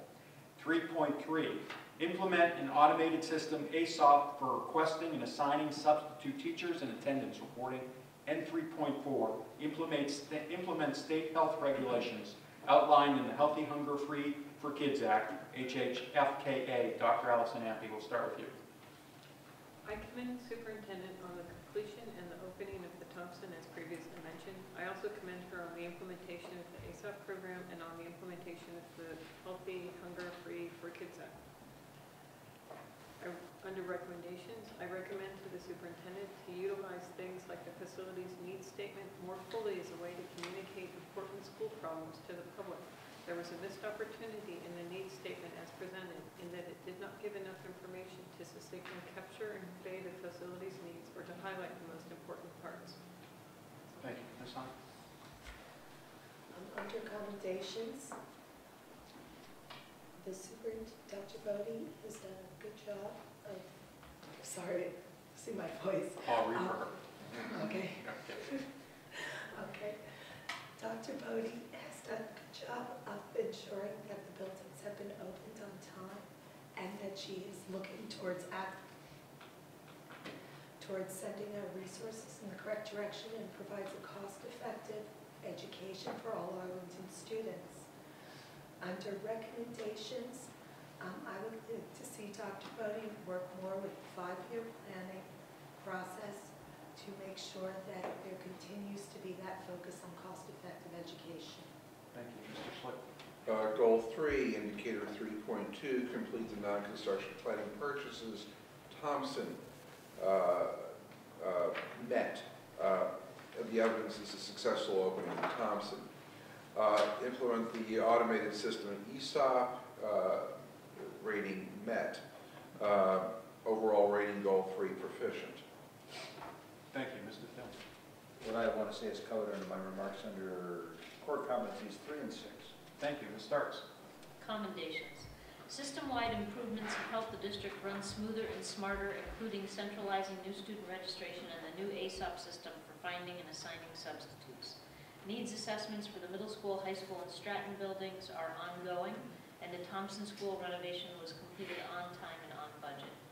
Recommendations. As stated earlier, I would like to see a high-level report for each school that outlines the physical state of each building and the plan for the next 5 years for maintenance, updates, and repairs. This report should be updated yearly. Thank you. Mr. Hayner? 3.1, develop a needs statement. The rating I gave was met, and I would ask the superintendent to continue this work so that all our schools are 21st century schools. 3.2, complete the non-construction planning, which includes future technology. It's things that, this goal was also met. 3.3, implement an automated system, ASOP. This goal was met. I have personal experience using this program in neighboring districts, and I find it easy and useful and beneficial. 3.4, implement the state health regulations. This goal was met. I found the major part of the evidence in our own policy file, and I commend the policy group with Dr. Bodie's help in writing this policy. Overall rating proficient. Commendations. The Thompson School opened in September. It was on time and on budget. The superintendent and her leadership team worked together to make decisions on what are the right resources and materials and infrastructure to bring into the district. I'm pleased that Dr. Bodie contracted with the Boston company On-Site Insight to perform an audit that resulted in recommendations of immediate action for our capital and energy needs at the high school. Dr. Bodie and our health and wellness kitchen staff are to be commended on a wide variety of nutritious offerings, the policy and rollout of the new nutrition policy, and a fiscally sound meals program. Arlington submitted documentation and was approved last year for an additional 6 cents funding per reimbursable meal for meeting the requirements of the federal HHFKA. Recommendations. I do not remember seeing the results of the planning on potential reconfiguration of existing space at the Audison. I'd like to see that. I'd also like to see a 1 or 2 page needs statement summary and actions for the schools, with particular emphasis on the high school, Audison, Stratton, and preschool. We've talked about the needs of these buildings, but I think a concise summary statement that highlights the major problems and suggested solutions is crucial to get the town behind any efforts of renovation. I want to see more updates on STEAM initiatives, technology plan, and the facilities plans in the media, as well as at our meetings. I'd like to see surveys and town hall meetings on these very important issues. I'd like to see the technology plan boil down to a short paragraph of goal or goals of what we want for our students. There's definitely room for improvement here. Once we recognize higher enrollment and further unexpected costs due to unfunded mandates, the burden is on us and the superintendent to get the community and stakeholders informed as to what it will take going forward, so we do not encounter any large deficits or have to cut valuable programs. I'd like to see more of a speedy and organized approach to that reality. To better document special education cost growth, for example, I'd like to see further leadership and organization around the Stratton High School Audison and their renovation and space limits. I'd like to see better explanation of our special education costs versus our regular education costs, and how we're using the town's appropriation in that regard. I'd like to see better long-range planning partnership with the town officials. Lastly, folks, to end this discussion before summary statements, strategic goal number 4. The Arlington Public Schools will be run smoothly, efficiently, and professionally. The district will operate transparently and engage in effective collaboration and responsive communication with all stakeholders. It will provide timely, accurate data to support financial decision-making, envisioning of the district's future, and long-range planning in partnership with other town officials. Through these actions, it will create broad support for a high-quality education system in the community that is the community's most valuable asset. There are 2 sub-goals under operations, communication, and stakeholder engagement. Goal 4.1, develop a centralized registration process for all new students that incorporates school committee approved redistricting guidelines and is widely communicated to all stakeholders. Goal 4.2, conduct and report the results of a survey of Arlington residents to evaluate the two-way communication of Arlington Public Schools. Ms. Hine will start. I actually have nothing to add to either commendations or recommendations that I've not already said under other categories. Thank you, Mr. Schlick. Goal 4.1, develop a centralized registration process for all new students. Met. Evidence presentation regarding central registration of school committee meetings. Comments. The successful implementation of central registration was essential for the implementation of the new student assignment policy. Given the efficient placements of students in elementary schools, this is a critical cornerstone for implementation of the new districts and buffer zones. Overall rating goal 4, proficient. Thank you, Mr. Kim. I say exactly what Lisa said. Ms. Stark. She said it much better than I did. No, but you said it very well. I also have nothing to add in this section that has not already been said. Thank you, Mr. Hayner. 4.1, develop a centralized registration process for all new students. I rated that as met. This was well done. I would recommend that an evaluation sheet be added to the form to give feedback in the future. 4.2, conduct and report the result of a survey of Arlington residents who evaluate two-way communication in APS. Statement of the district goals document was not completed. It speaks for itself. This goal was not met. I hope that this is completed as soon as possible. Commendations. Dr. I'm sorry, Mr. Hayner. The overall rating needs improvement. Commendations. Dr. Bodie tackled 4.1 well with the help of Ms. Leilani D'Agostino. Parents seem to like the centralized registration. It's easier, it's more efficient. Dr. Bodie's leadership proved invaluable in tackling a decades-old problem of unequal class size in the district. Recommendation. I'd like to see more evidence on how the centralized registration process was widely communicated to all stakeholders. I'd like to have periodic updates on the early results of redistricting with reports on how many students were redistricted and how many goal point why 4.2 wasn't completed. The school committee and superintendent should meet in a retreat and formulate what a survey should look like and what the goals should be for it. Section 3, summary comments. Oh, Dr. Allen. There's an issue. I commend the superintendent on the development of the central registration process, which has enabled the gathering and reporting of helpful, important information about student population growth. Recommendations, as already mentioned in other topics, and also I recommend to the superintendent that the survey be conducted, for I feel communication continues to be a significant area of parental dissatisfaction. Thank you. Summary comments. We will start with Mr. Schlickman. We're going to go around the table, and please add what you have missed or would like to input here. This is your chance for the ending. Okay, overall comments. Given the transition to the new educator evaluation system, I scored the superintendent on the high leverage indicators, in which evidence was apparent to the school committee and at the community level. Superintendent Bodie has had a successful year leading the Arlington Public Schools. The rollout of the new teacher evaluation system is exemplary and a model for the entire state. Given that Arlington was not an RTTT district and has had a much more relaxed deadlines for developing and implementing the new system, the fact that other districts, including Race to the Top districts, looked to Arlington for leadership is an exemplary outcome. The successful completion of construction and opening the new Thompson School was achieved in what appeared to be a seamless manner. Superintendent and Principal Donovan should be commended for the smooth transition to the new building. The superintendent's leadership interacting with NEASC helped Arlington to get a report that truly reflects the current state of education in our high school. The commendation of our teachers and students reflects the substantial work involved in making the high school a great place to learn. She's using the NEASC findings as evidence to demonstrate the urgency of making substantial improvements to the Arlington High facility. There has been progress towards the goals that would bring the district to level 1 status. The goals are purposefully challenging and in my mind cannot be achieved in 1 year. There is evidence of purpose and strategic planning and the gains that were made in 2013. No matter how well we do, there is always room for continuous improvement, and the superintendent has skillfully committed herself to this task.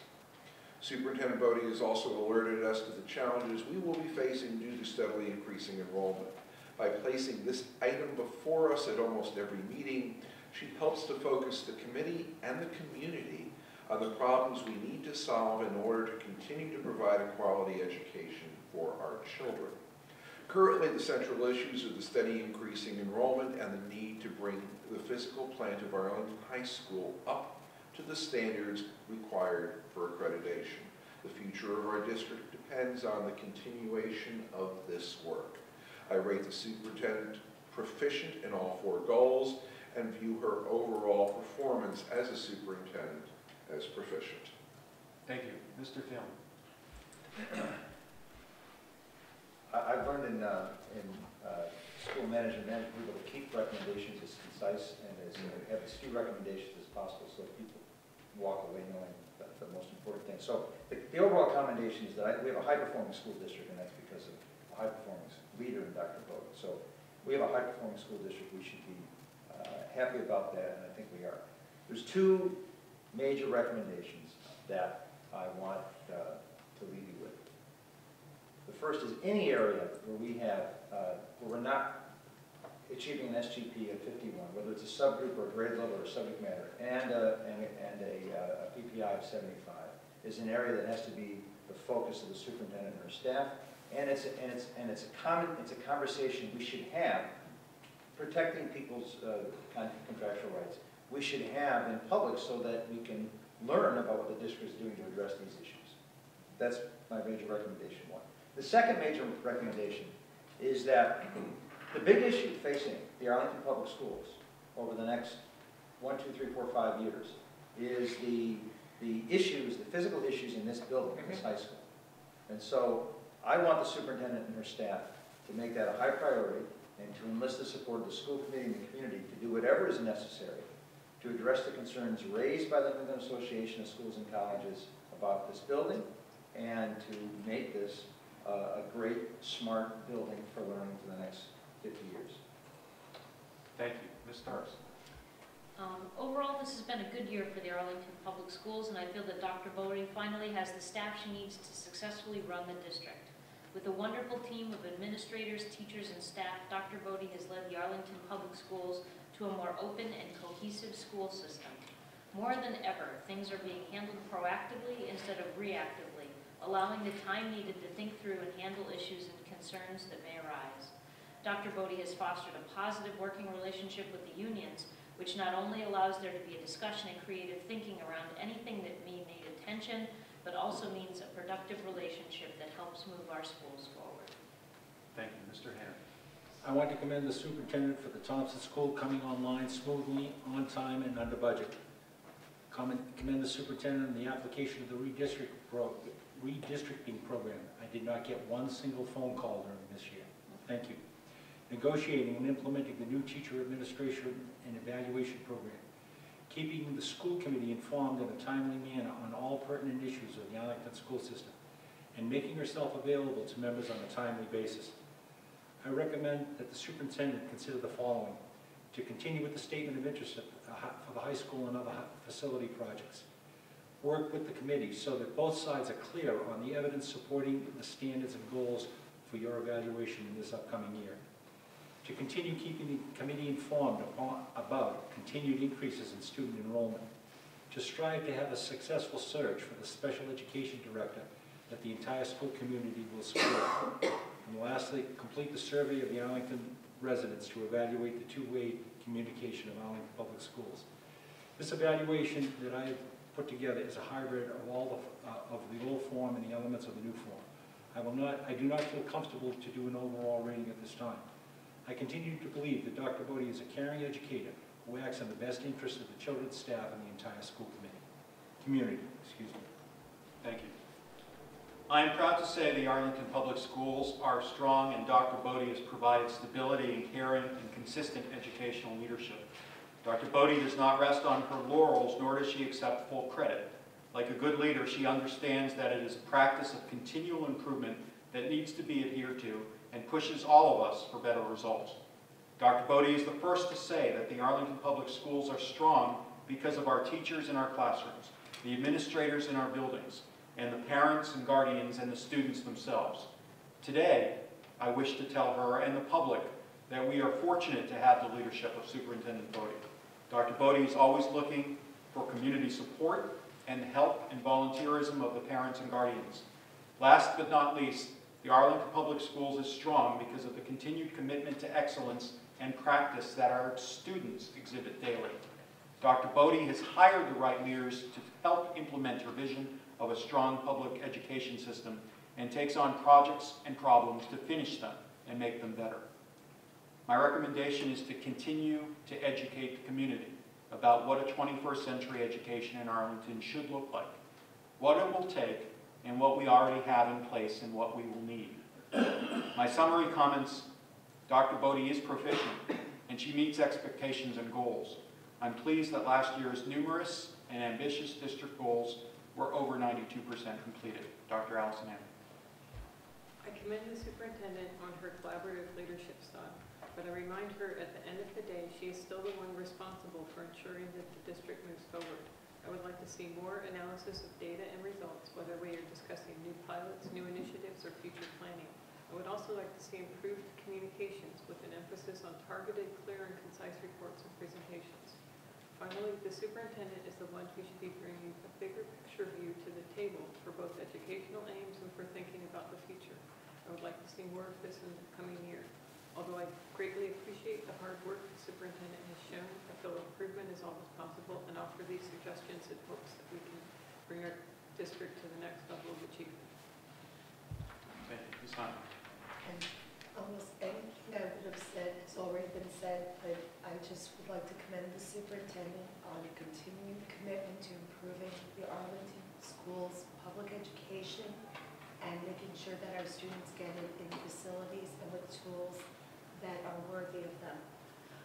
In terms of recommendations, I'm going to echo a little bit of what I said before. Just keep your eyes on the long-term goals of where we want to go as a district, and don't get mired in the year-to-year in a way that lets you lose track of those long-term goals. But thank you for what you do for our students. Thank you, Mr. Schlickman. I've already given mine. Oh my God, are we already Yes, around? we made it through. Thank you, members, and thank you, Dr. Bodie, for this hour. We went over our 45-minute budget time, but I wanted to give you an opportunity to say any words or any questions that you might have for us. Can you get all this done this week? You mean the whole renovation of Arlington? Yeah. Mondays. Plenty of time. Well, thank you. They're very thoughtful comments. It is true that I am responsible for where we go, but I have to honestly say this is really a team effort, and we're part of it. We have very competent teachers, administrators, and people who are very dedicated to the progress of our students and to creating good learning environments and to constantly improving. As I said on opening day, when beginning this school year, this is a school system that is committed to continuous improvement. And you see that in everything that people do. Doesn't mean that we always make every single goal. I don't think that that's actually should be the goal. The goal is progress and a commitment to that kind of improvement. You don't want to set the goals that are easy to be achieved, because then, like anything in life, if they're too easy, then there's no sense of accomplishment when you achieve them. So I'm very proud of all that's going on. In fact, some of the reports I have tonight, just more evidence of the, not saving for the superintendent's report, but of the achievement of our students and our staff.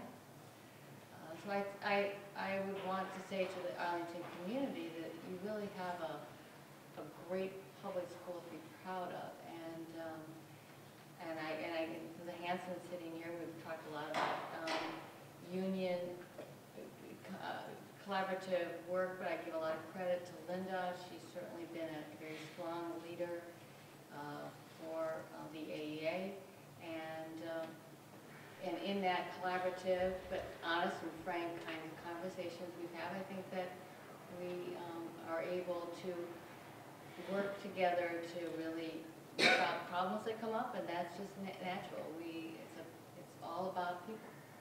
And therefore, there are things that come up that need to be worked out. But it's also systems and vision of where we are. And you had, I was sitting here writing down the recommendations. There are a lot. There are a lot of things here. And I think that it's going to be important for all of us to set some priorities around these. Some of them are in our goals for this year, and some are not. And we are in a school year that is really a challenge in terms of energy, and I think that we can all say that we are all trying to do this with equanimity, but it is a lot of challenge in terms of the mandates that are upon us from not within ourselves.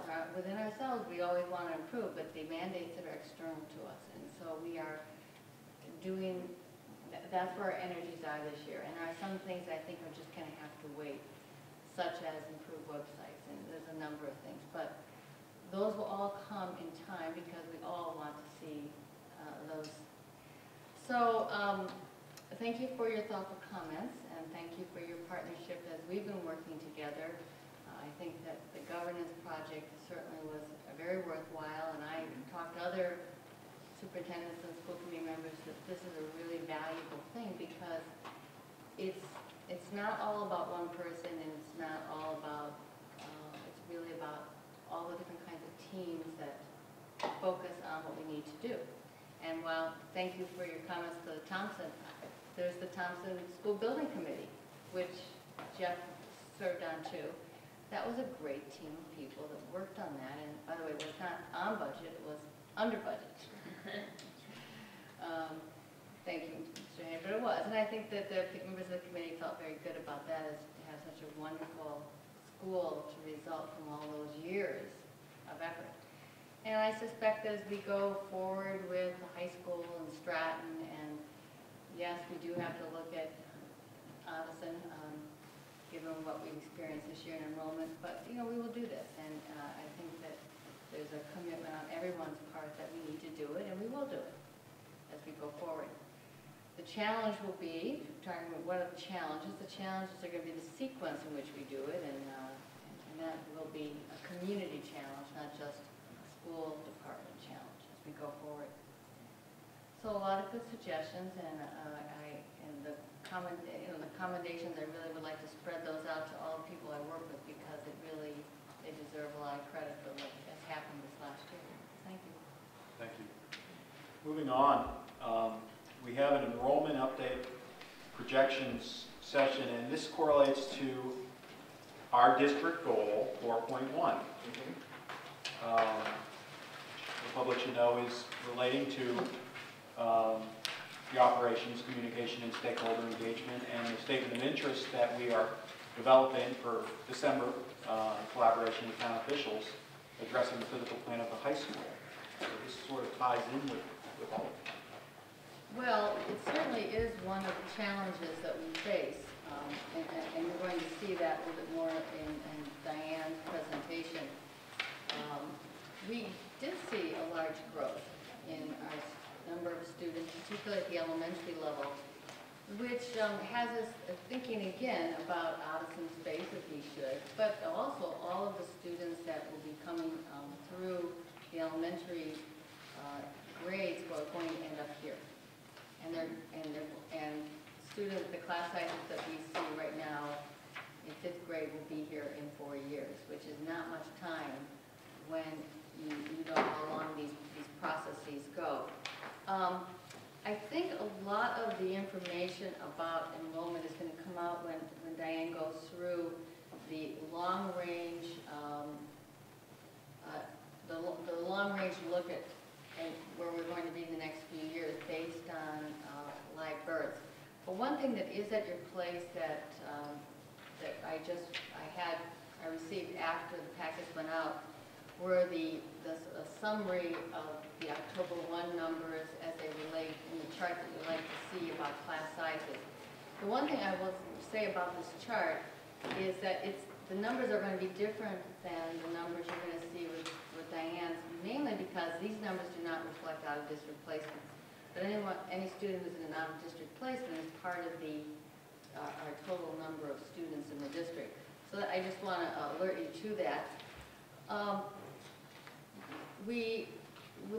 The number that we saw as an increase in students, which was talked about in the newspaper and talked about this table many times, 160 as being the number of new students, that number is accurate. You will find, though, that after we've had students move out of district, we've been able to, sometimes parents leave the district and they don't even notify us.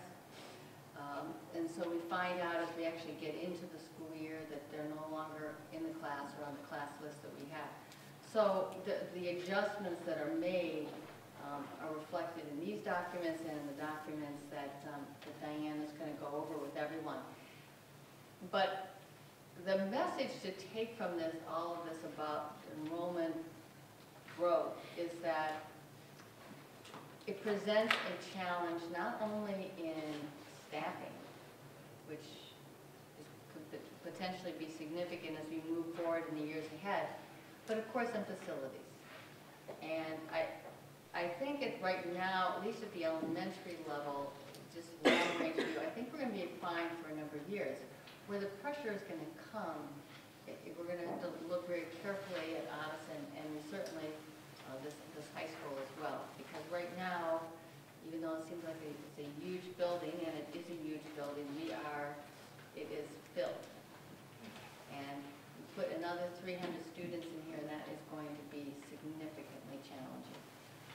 So why don't we just give you the presentation, and then I think this will be a good evening to have some discussion about this and questions. Go from there. Okay.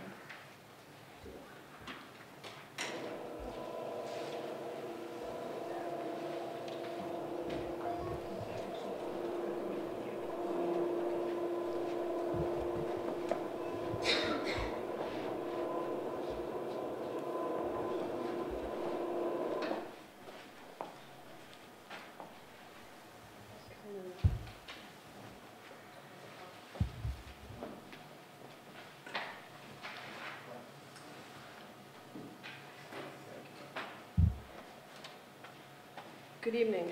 First of all, I apologize for being late. The Capital Budget Committee met at 5 o'clock and ran over as we were going through public safety issues and other things, so I apologize for being late.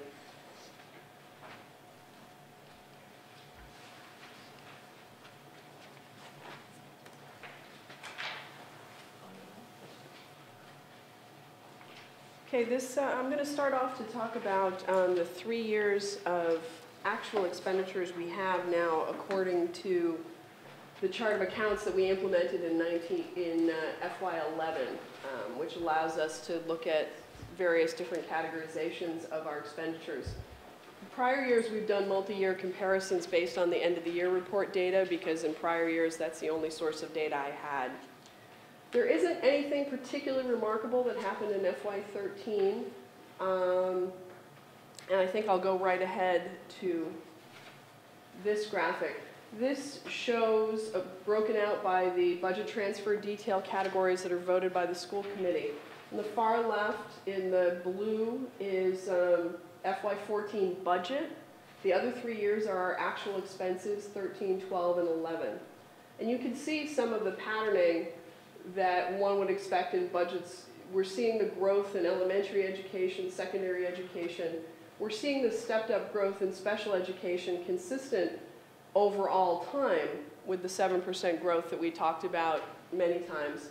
You'll notice in FY13 we did not meet that same step threshold, but we already know that in 14 we're going to exceed budget by a good measure.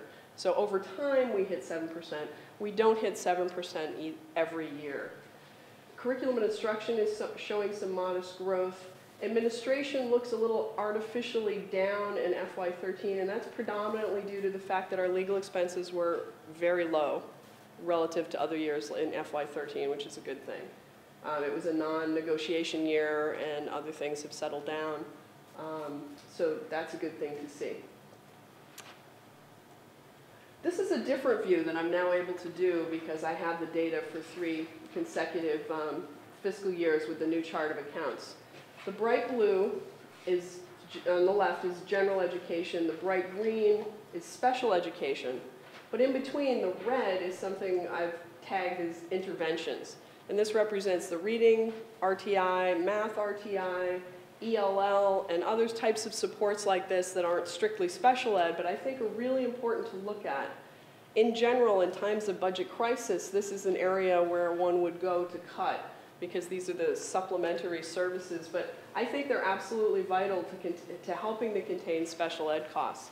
And you can see that over time we've been able to invest more and more in these intervention services, which I think is an excellent long-term strategy for making sure that we can keep the special education to the 7% run rate that we're hoping to keep it to. The itty-bitty purple right here is direct professional development, and I have to admit I was shocked when I put it up in numbers and the actual dollars. This doesn't include in-service days that are part of the teacher contract. This is just other spending for professional development, and when you look at it compared to other items in the budget, it's rather shockingly small. And administration, you can see those costs are not growing in the same kind of rates that regular ed and special ed and even interventions are. So we're able to do more without growing the infrastructure at the same pace that we're growing other types of expenses. As you know, the multi-year financial plan for the town and the school accommodates a low average special education growth rate of 7%, and we did not meet that in FY13, but many previous years have exceeded it. I believe that we need that 7% year over year to be able to deal with costs in the long run with special education. And I want to show you a couple of graphs that I think you've seen before, but I think the point is still important. The dark blue line that's jagged is special education expenditures from FY05 through FY13. It's FY14 based on our estimates right now. The top line is growth from at a 10% rate, the yellow line is growth at 7%, and the purple line is growth at 3.5%. And you can see that in many of the earlier years, special education costs were well exceeding 7%. And in the last few years have been tracking closer to it when you look over the long timeline. But if you shorten the timeline, starting in FY11 when we implemented the new chart of accounts, the dark blue line is still the special education costs, and you can see that over that period of time it's exceeding even the 10% growth rate. We're able to make it work with the 3.5 and the 7 because we have some flexibility. But thinking that in a good sped year when we don't come in at 7, that we don't need the difference between where we come in and that 7% is, I think, erroneous thinking. Because for example, in FY12, our growth rate was 12%, and we had to absorb those costs. Special education just does not grow linearly. You know, it's up, it's down, it's one of those things that's not predictable. And we've cushioned ourselves by creating some reserves. But without that 7% year over year, and we're going to use those reserves this year to cover the uptick in FY14, but without that 7% year over year, we won't ever be able to rebuild the reserves in the good years in order to do that again. The next big issue, as Dr. Bodie has said, is enrollment. Over the last 2 years, we had an additional 281 students. But since FY 2000, we've added almost 1,000 students to Arlington. That is a lot of pressure on the district, particularly on facilities, when you consider that when the school rebuilding project was begun, it was expected that the district would hold steady at about 4,200 students, and we're way up from there at this point. But we have done some things to try and accommodate that with the redistricting plan. We negotiated a larger Thompson project than was originally suggested by the MSBA, and hopefully with the future high school renovation, we'll be able to take that forward. As we look forward with the pressures of enrollment growth, it puts pressure on the multi-year plan in a way that it wasn't envisioned, I think. The multi-year plan is meant to maintain stable services over the years for both town and school, you know, with budgetary restraints so that we can go as long as possible between override votes. It never assumed that there'd be large swings in population, and it doesn't compensate in any way for those kinds of budgetary pressures. Given this enrollment growth and given the confines of the multi-year plan, we could only maintain our budget within the plan. It would inevitably result in the reduction of services to our students. So this is the budget growth over time. Through 14, they're actual. 15, 16, 17, 18, and 19 are projected based on a 5-year weighted survival average from grade to grade. You have the spreadsheet from your packet. It's the same spreadsheet I've been doing for several years. I have to say it doesn't prove to be a particularly excellent predictive tool because it depends a lot on what happened in the most recent year. And we did see some flattening out here. Prior to that, things were marching up, and then FY11 and FY12, the growth flattened out, but then 13 and 14 have shot right up again. So as best as we think, it looks like the growth is steady. One piece of information that I think is particularly concerning is that that calculation is based off the live births in town. And in prior years, and I have the information going back quite a while, live births were generally, you know, 500, 550, somewhere in that range. And then they've crept up to the, you know, 550, and now we're seeing in the class that'll be coming into the school system for fiscal 18, it's 600 babies.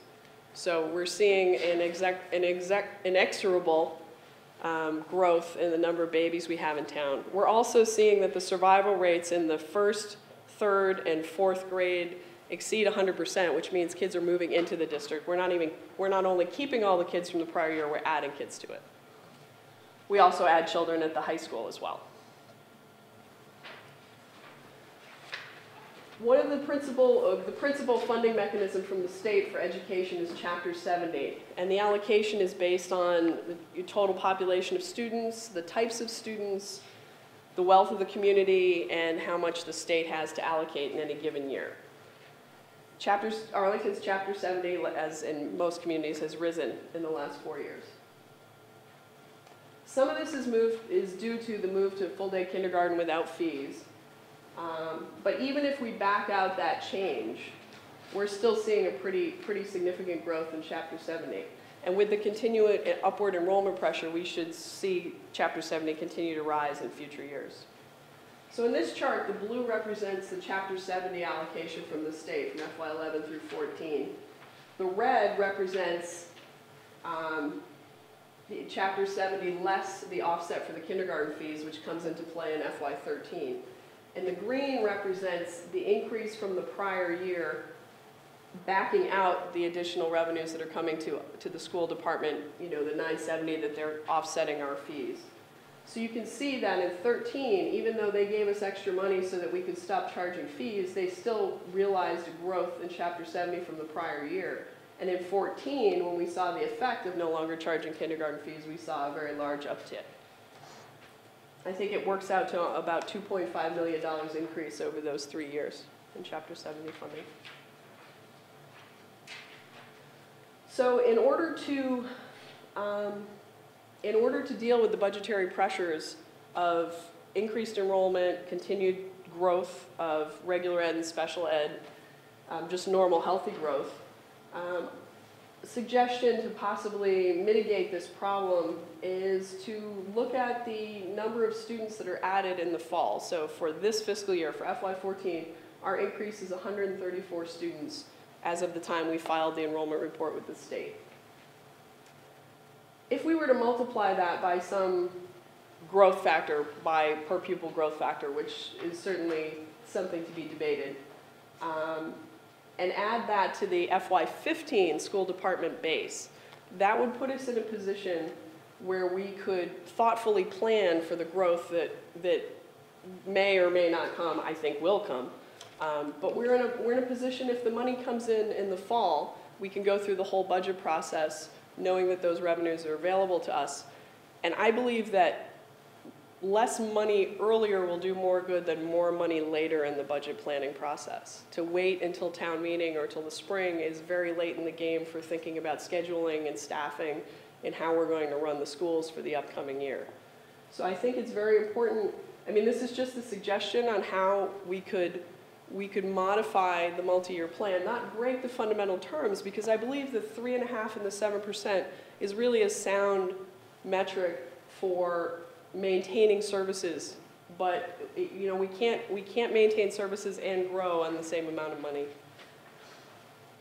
In subsequent years, it would always be the current year's enrollment change multiplied by whatever that factor is that goes into the next year's base, or if we were to see a drop in enrollment, then by rights that we should see a reduction in the fall into the next year's base, but it gives us time to plan and to deal with that.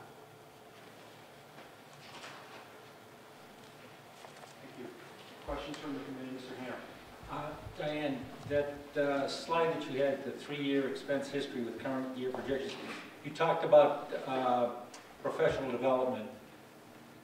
And this one. Yes, and I didn't quite understand. It looks really meager, and I thought we have grown in our professional development. Oh, we have. I mean, if you can see the numbers down here, we went from 249 to 326. Right. But as a portion of budget, it is so tiny, graphically it doesn't show up. Does that include all the stuff that we've done on teacher evaluation and That's direct professional development. Any kind of training, any kind of professional development training. So it would count those that we've done this year? Yes, but it wouldn't necessarily include equipment that went along with that. When you say equipment? If they had a training in iPad usage in the classroom, it wouldn't necessarily include the iPad. It would include the training, the trainer, the stipends for that. Any questions? Okay. The reason why we were able to eliminate the kindergarten fee is because that increase of enrollment generated so much increase in Chapter 70 money. So that the Chapter 70 money turned out to be more than the fees we were charging. A corresponding 130 some odd increase in students, offsetting the maximum gain in the local contribution, would mean that we'd have a nice spike in Chapter 70 money as a result of that increase. But under the terms of the present fiscal stability plan, we don't get the benefit of the additional state funds that are coming to us in order to serve the additional students. The current terms of the plan, that is correct. That additional revenue goes to the bottom line and works to extend the life of the plan, pushing out into the future the date when we need to seek another override. Yeah, which is why, but the suggestion to modify this to compensate for this growth, because we could not continue to absorb this kind of growth without either achieving more revenue or making cuts, and obviously cuts aren't desirable. This Chapter 70 increase provides a potential source to increase that funding, but I don't believe it would be in anyone's best interest to completely throw out the multi-year plan. Oh, no, I'm not saying that at all. However, the multi-year plan also did not anticipate the extraordinary increase in Chapter 70 money that was derived from the increase in students. Right. So perhaps the way we should be thinking about this is to somehow come up with a formula that says, okay, if our enrollment were stable, our Chapter 70 would increase by, say, 2%. But because we've got a growing enrollment, our Chapter 70 is increasing by 10%. So that increase of 2%, which would have been a baseline increase, should stay within the formula, but the additional aid on top of that, which is generated purely by the increase in the number of students, should revert back to us for the purposes of educating the, in this case, 134 additional students we're getting this year. Do you understand what I'm saying? I understand exactly what you're saying. I'm a little concerned about the timing of it.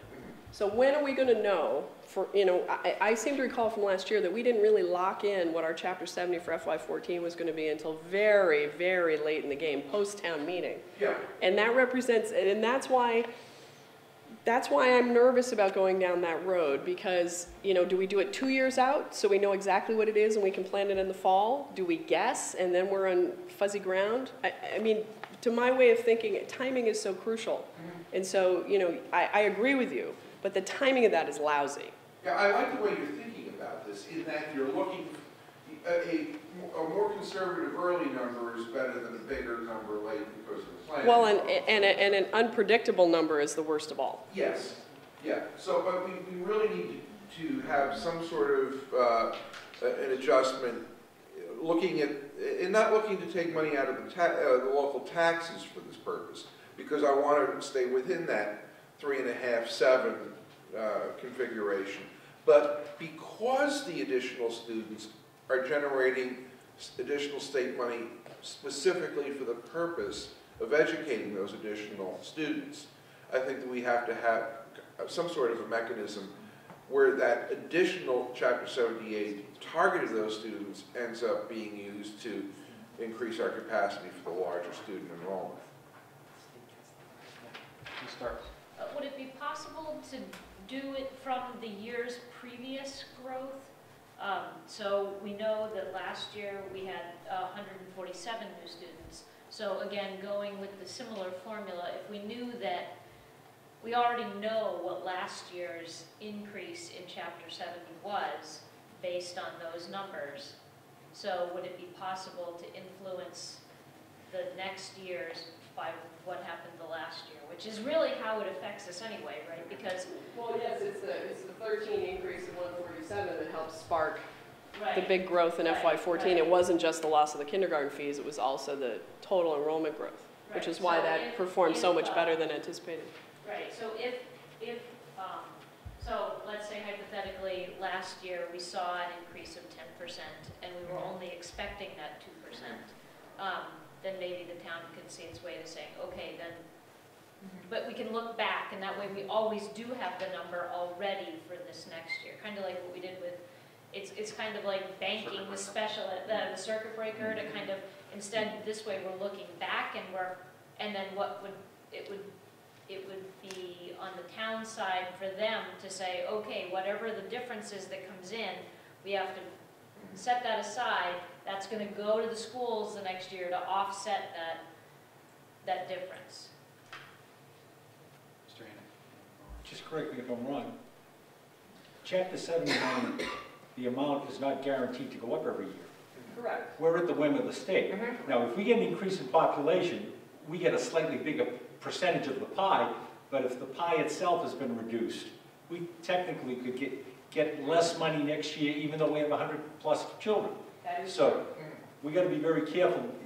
This idea of depending on Chapter 70, we've been fortunate, but Mr. Schluck. Yeah, I'm not depending on Chapter 70. I mean, because I was sitting in this chair here in 2004 when the Romney administration came in and cut us all 20%, just because they decided they were going to balance their budget on the backs of local governments. It was a terrible time. However, you know, there are a couple things we need to understand here. Is the October 1 count that Diane is reporting now, which is October 1, 2013, is the number that generates the local aid number for fiscal 15. So that there's already a year lag in this. And one of the things the state did the last time they recalculated the formula is to put in an escalator in there to compensate for high growth communities, which all of a sudden we've become. So that because they are capping our minimum local contribution, the state under the Chapter 70 rules is obligated to fill in the rest of Chapter 78. That's what's happening. That's why when the kindergarten fees, the aid went up. That's why when our enrollment goes up, the aid went up. That $2 million increase that she's showing is a result of the, a lot of that is a result of the increase in enrollment. Now, how do you capture that? I think some sort of a formula which recognizes that, on average, the state increased Chapter 78 per pupil by X amount, or their whole Chapter 70 pop by X amount. And then taking a ratio between that and our actual increase, the super inflation number, in other words, the number beyond the normal inflation given a steady enrollment, which we can go through the formula and calculate, should sort of be the area where we're capturing the money, because that wasn't considered in the original plan. What happens if our enrollment goes up and Chapter 78 goes up aggressively in order to compensate for the enrollment? That's all I'm saying, is that if our enrollment was steady, the 3.5-7 is what we agreed to and very manageable, but since then we've experienced this huge increase in enrollment, and if we have to put in 5 new classrooms under the 3.5% cap, we're going to be going backwards every year. Dr. Allison. Okay, so I wasn't able to make the budget meeting, so these numbers are new somewhat. So one thing I'm asking, because I know it's going to be asked by someone out there, is the source of the new increased enrollment, or is it the increased special education costs? Because if we had not seen a significant uptick in special education costs, would we be able to handle the increased enrollment? I'm just thinking that if we had 700, to me, the numbers I'm comparing are $700,000 for increased special education versus 3 or 4 teachers at 50, 60K to cover 150 students. And those, I'm seeing that the big pie is really in the increased special education costs. Well, and so to try, I think it's fine to try and think of how to really deal from our money, if possible. But I'm just saying, if we go in and say, well, the problem is this, and really, it's not. The bigger problem is the other. Well, I think with the 7%, if we're allowed to keep the 7% year over year, I think we can manage the natural special ed growth, which we've shown in our community over time to roughly work out to 7%. Roughly. or more. But we can work with that. We can't work with it at 3.5. I mean, you could see that it just absolutely exceeds, 3.5 is just unmanageable. That we really do need 7% on special education costs. I think that, I mean, if that is a given, that the 7 and the 3.5, we can manage SPED even when in an occasional 12% year under those conditions.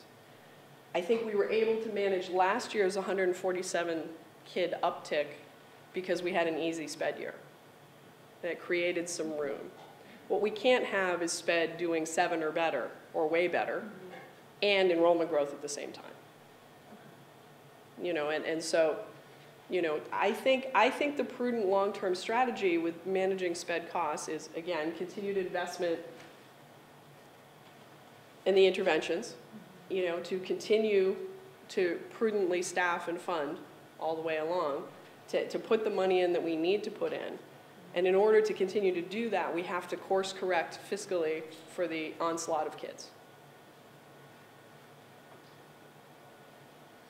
On that, Mr. Graham, just part of it, how you talk about where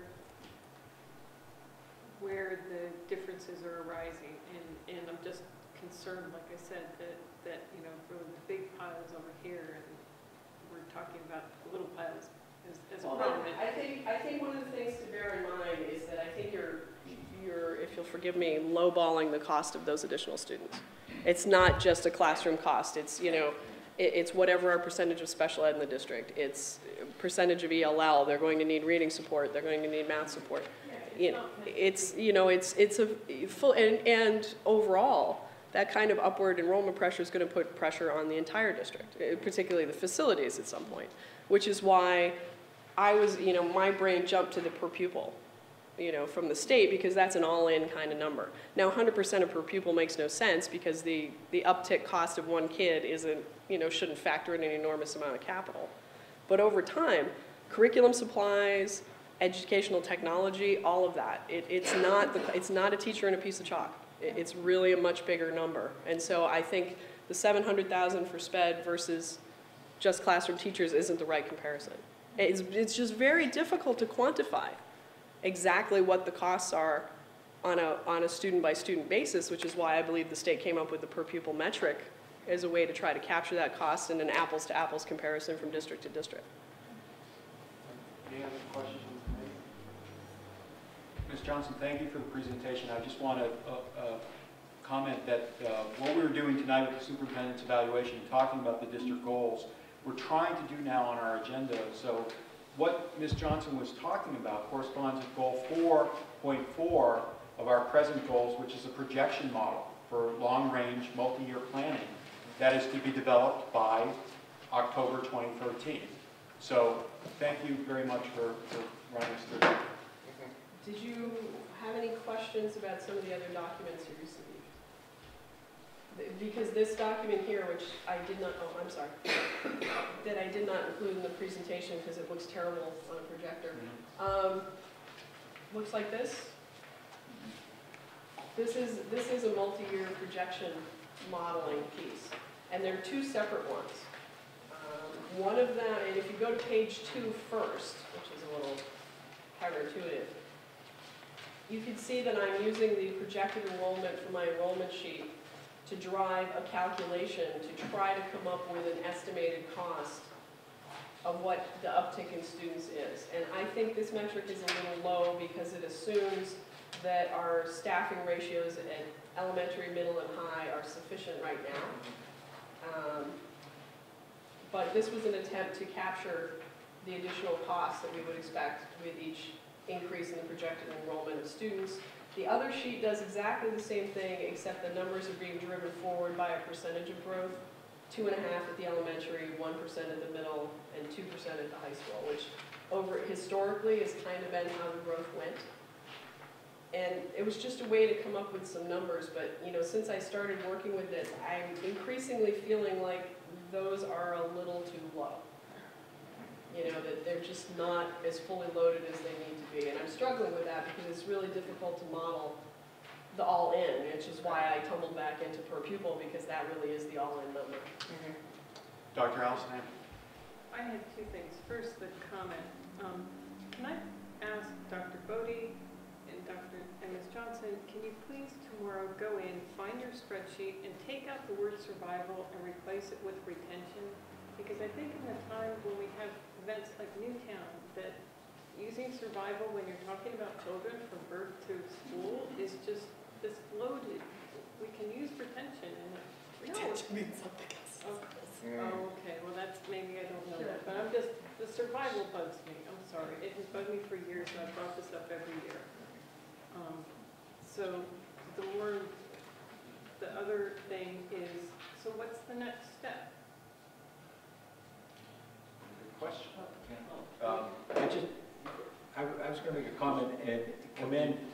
Do you have an answer for that? I think so. Okay. So the chair of the budget committee, I think, started yesterday the communication with other boards in the town, and really, I don't want to speak for you. You may want to just speak for that.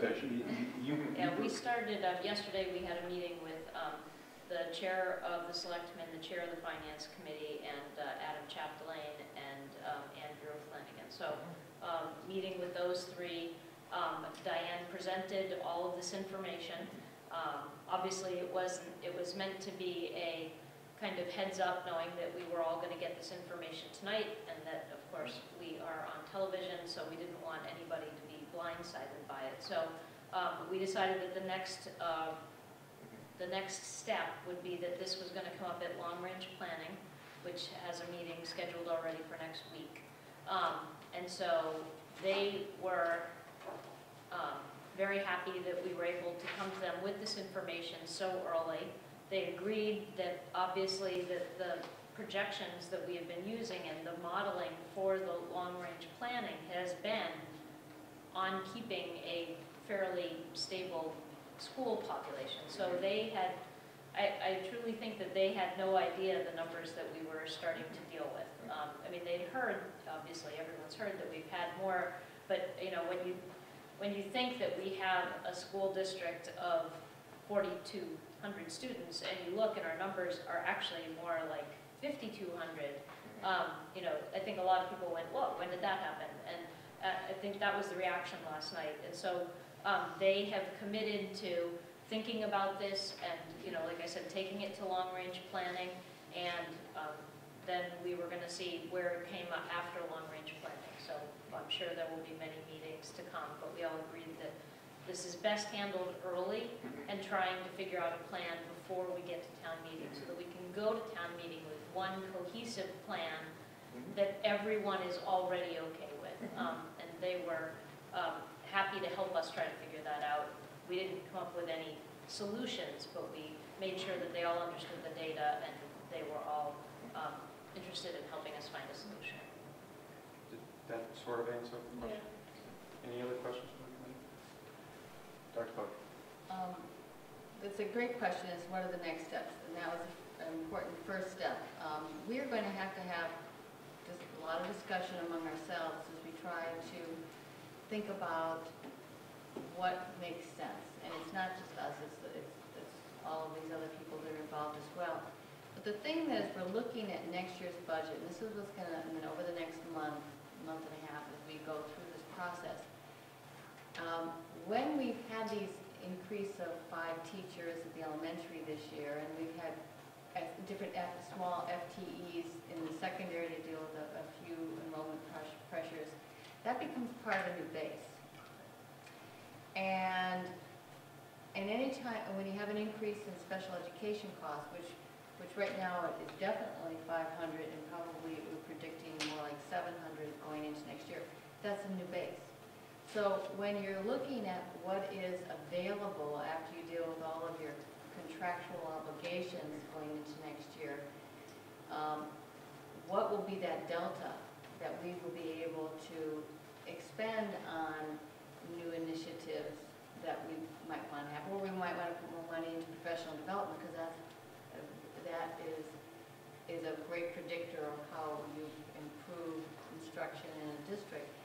Those are all going to be issues, and next week we're going to have the elementary principals coming and talking about the kinds of things that they see that they need. We're then in December having our secondary principals come and curriculum leaders as well to hear those needs as well. And so those needs are going to be balanced again what is possible. But one of the things that's going to have to be part of our thinking is we may have another uptick next year. Do we need another 5 or 6 teachers? And what does that do?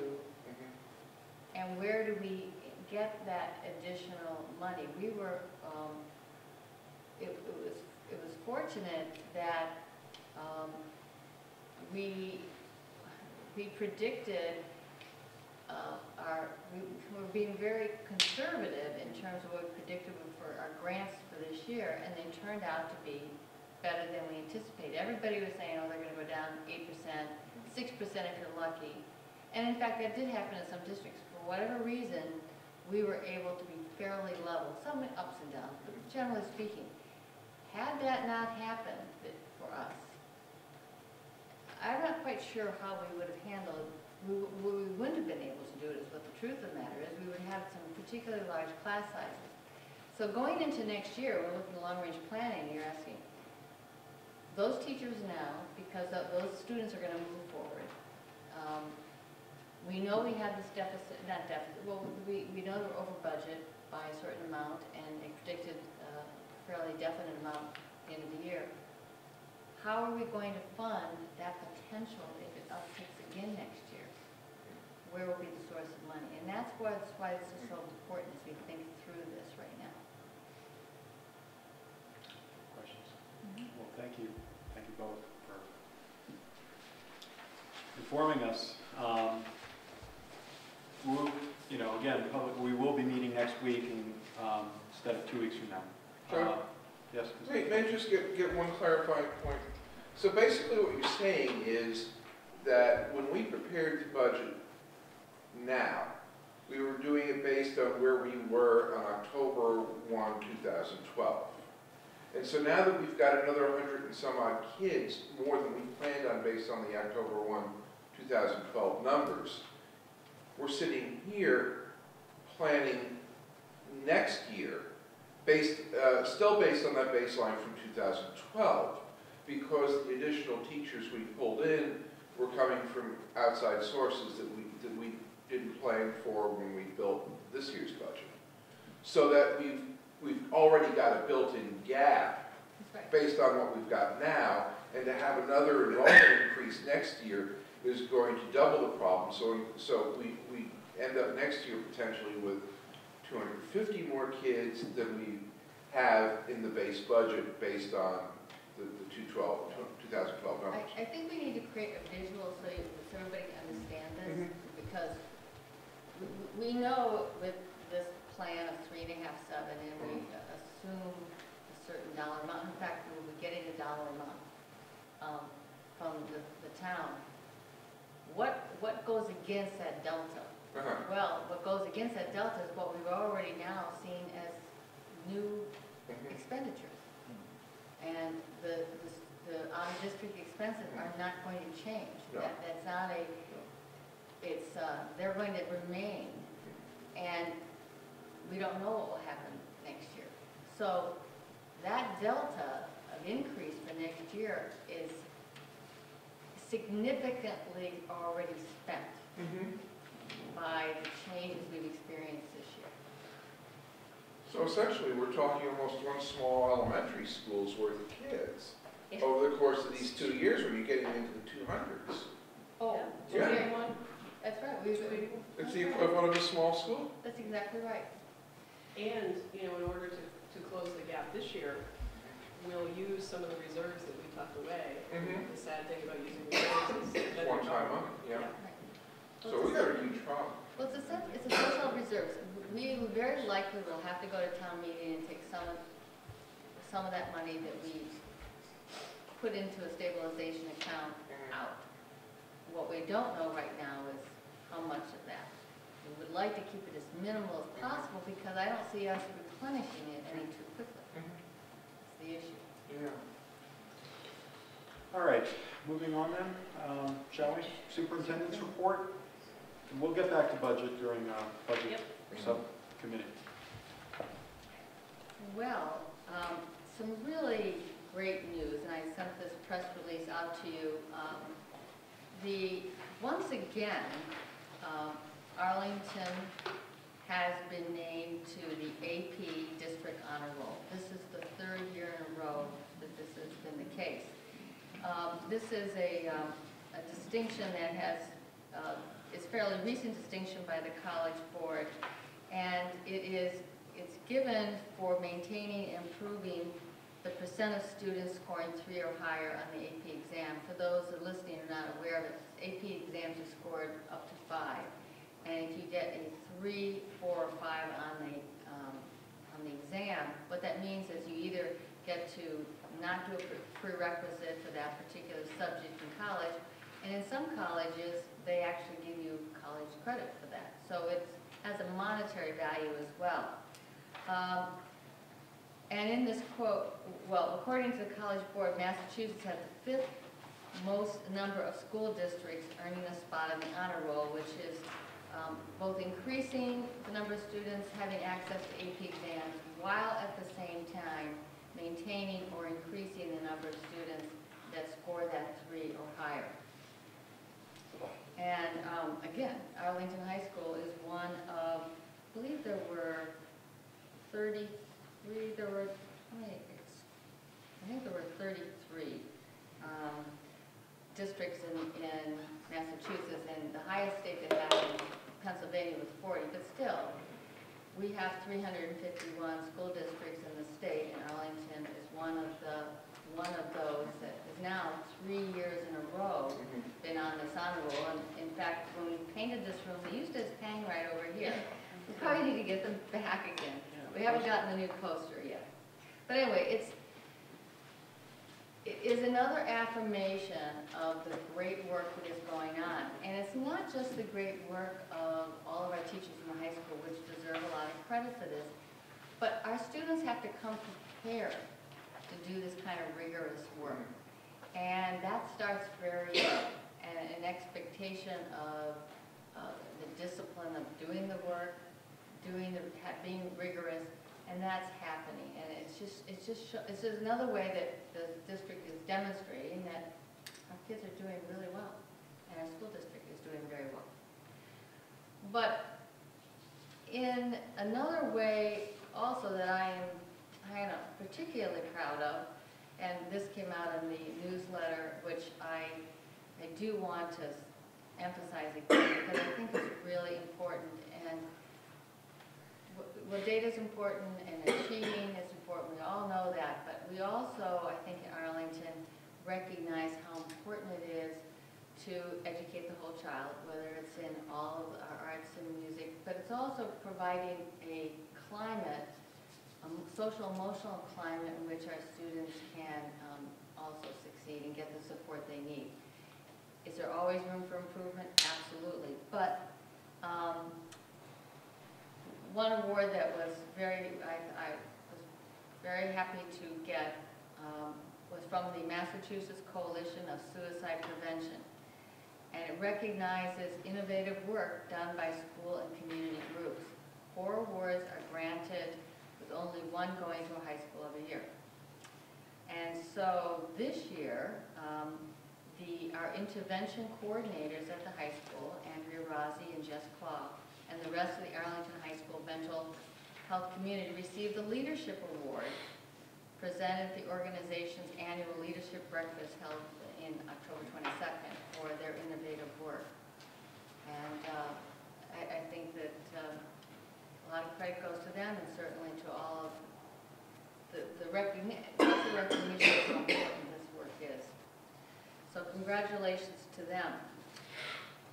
Going back to achievement, our students did very well this year in the National Merit Scholarship awardees. This year we had 24 young men and women who were named National Merit Commended Students on the 2014 National Merit Scholarship Program, which was, you received that distinction based on your scores on the PSAT last October. And in addition to those 24 for commended, we also had 6 students who qualified as semifinalists. And those 6 semifinalists will apply and go through the process and hopefully be one of the final National Merit Scholarship awardees this year. And consistent with what I was talking about, the AP District Honor Roll, this year, one of the reasons we got that award is that this year we had over 100 Arlington High School students achieve the status of AP School Scholars.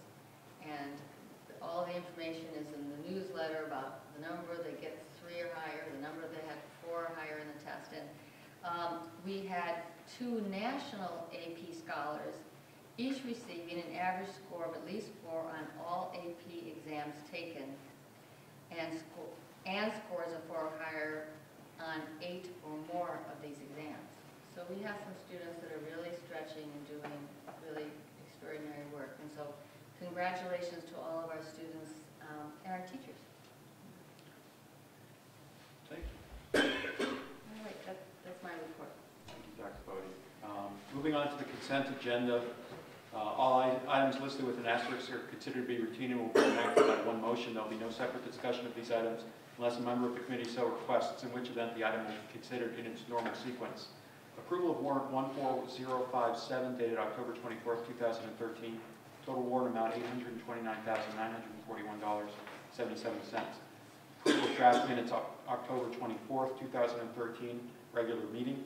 Approval of the Grand Canyon field trip, Odyssey Middle School, April school vacation, 2014. I'd like to pull the Grand Canyon field trip out. Okay. May I have a motion on the consent agenda?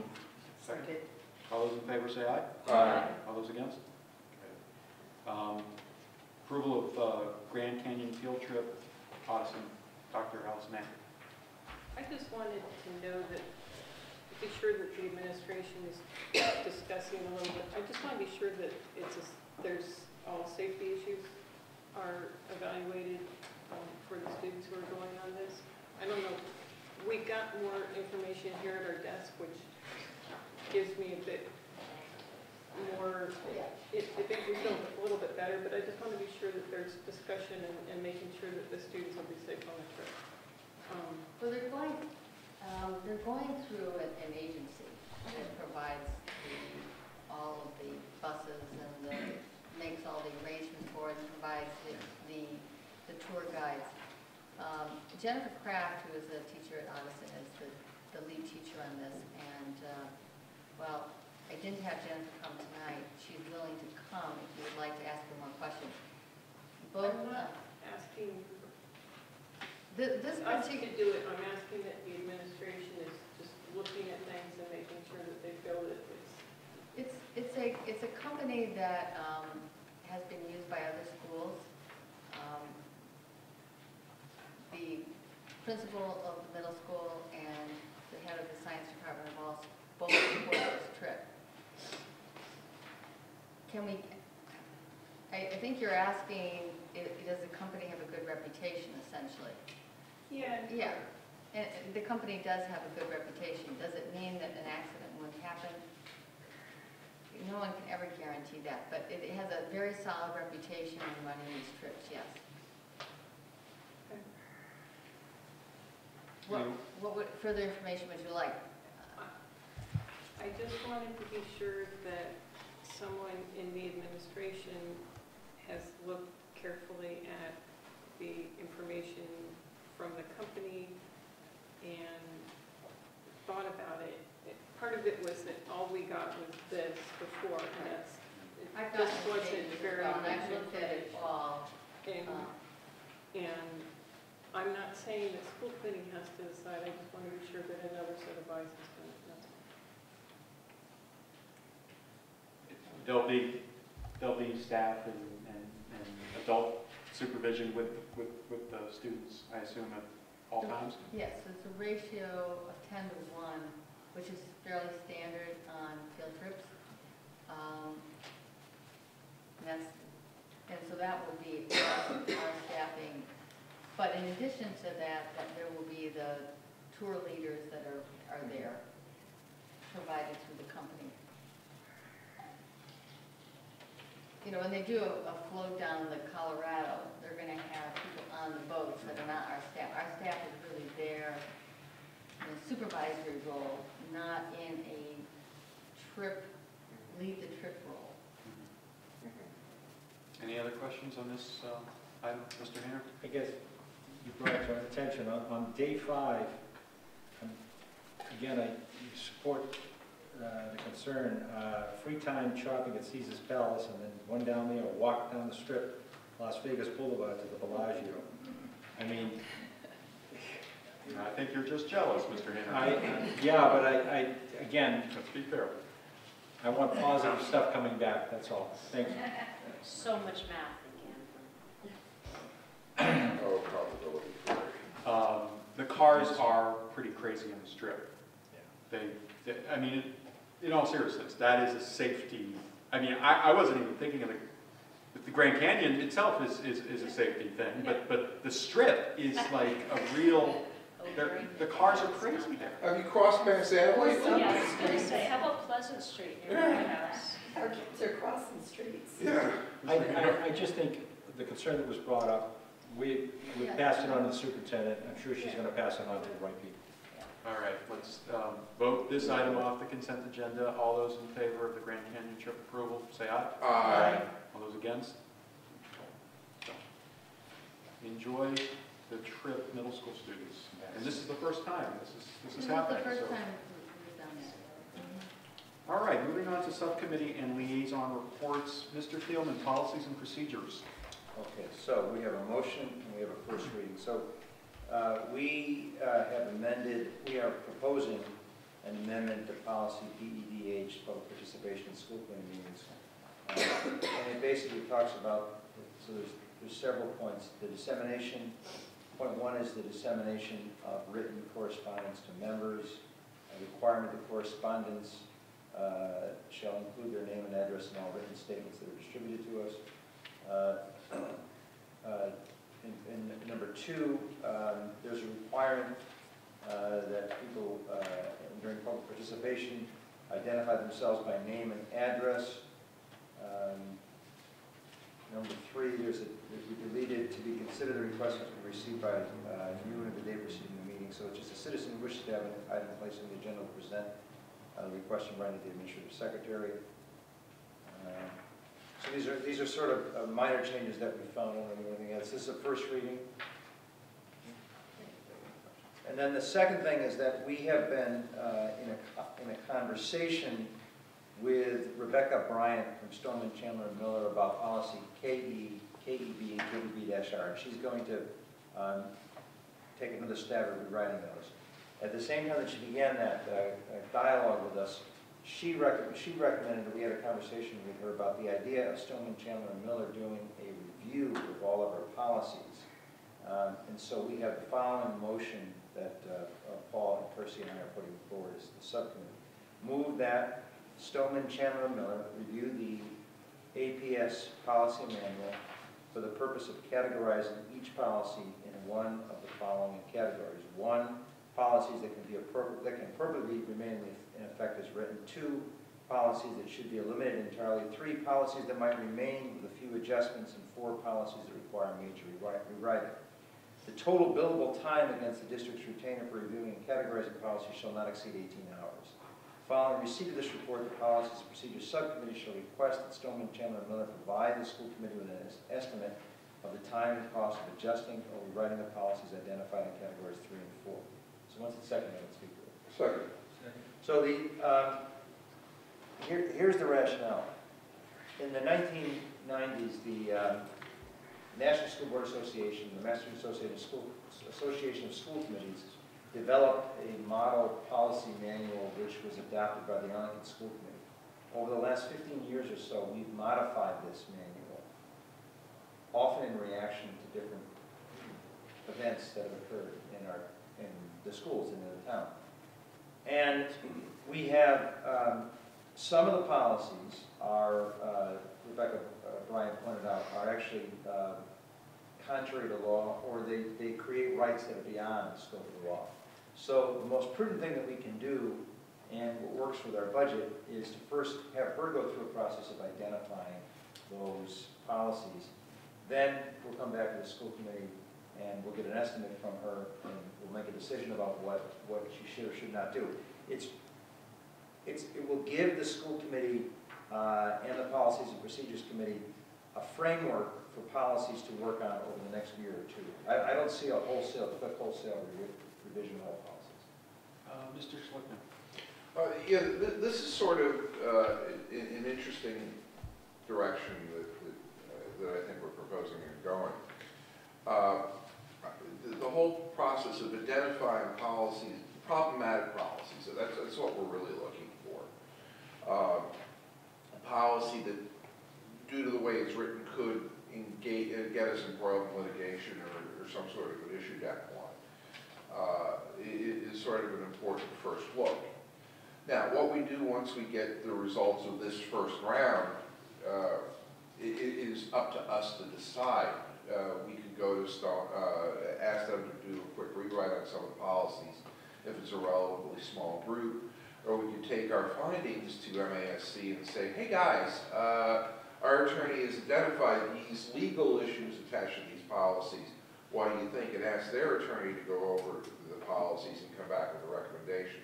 So it's entirely possible that at the end of this first bit of research, we come up with a document that we might go elsewhere to think about. But I think it's, in light of some of the problem we had with a couple of our policies in the past, worthwhile to see which ones would need to be recrafted to reduce any legal liability that might be generated from it. Mr. Ham? Two questions. Number one, if we approve this, when we approve this, the report back to us, will they give a little anecdote or something, the rationale for why their recommendations on each one of the things? I'm not looking for total change, but I mean, why they recommend this to be deleted, it's against the law, some of the things that you just said, like... Yeah, I'm sure she's going to give us some narrative. Yeah, great. And the second thing is, I see this, the billable part of it, part of our retainer. Yeah, right, it's a billable against the retainer. It goes against the retainer. Right. It's 18 hours against the retainers for how many 20. hours? How many hours is 3420 based on 190 times 18. $3,420 is 18 times 190. Oh, okay, so, okay. That's so. That's where it's going to... That would be the max. They It's said not an additional expense, it's already budgeted. Right. Dr. Allison? Yeah. Ms. Starks? I think this is a great idea. I think that, that's always the problem, is that you end up with these things that have just kind of mountained into this pile of things, and we don't ever get a chance. And I don't know about anyone else. I know some of you do have more legal expertise than I do. I do not proclaim to have any of it. So I think that's a great idea to have someone as just an eyeball on everything and kind of give us that, thumbs up, thumbs down, thumbs in the middle, where are you? Any other questions before I ask them? Mr. Yeah, I just want to say that there's a tension here because, I mean, the attorneys in the room versus the school administrators in the room are looking at the policy document a little differently in that the attorneys seem to want to take a much more minimalist approach. And I think that was sort of the message I was getting from this. Whereas the school administrators want a little more guidance and things out in front. So how we balance this out once we get this report is going to be really an interesting conversation we're going to have as well. Was there discussion about putting MASC on notice and questions sent to them first, and then if they couldn't answer them, going to Stoneman and asking for further help? I think we were trying to get this a different set of eyes at it, is where we're trying to go. And this is a first take on it. Because I know in the past, Steve Finnegan, I think, is there, right? Yes. He's been incredibly helpful about policy questions. He certainly has been. And it's free. Yeah. Mr. Ham. You all know where I stand on some of the legal issues, but I think this is a very good idea to go to Stoneman, Chandler, and Miller to get this right here. MASC, sometimes we get it, I always find the documents they give us, they'll give us a response and then they say, this is not, we do not feel legally bound by this, where this law firm has a degree of the legal liability to it, and I think it's good to have this. And no matter how many people are looking at this, it's an awesome document. You may get to see a particular policy once every 4 or 5 years as it comes up in a review. Have them do it. Let them spend this time. I think it's a great idea for this price. Just to Judd's point, we will, once this is done, we will have conversations. But this helps us to have more productive conversation. Because then we can say, okay, they've identified these policies. Well, what do you think we should do? Right. All right, any further discussion on this motion? Okay, all those in favor say aye. Aye. All those against? Carries 7-0. Mr. Thielman, I have one question before we part with policies. PTO. Is that what you asked? Yeah. I saw it in the minutes. If you might just let the folks out there know what the initial findings were from Ms. Bryant. Okay. I would love to just, I can't find, I have like 2 versions of approved minutes. I don't have the,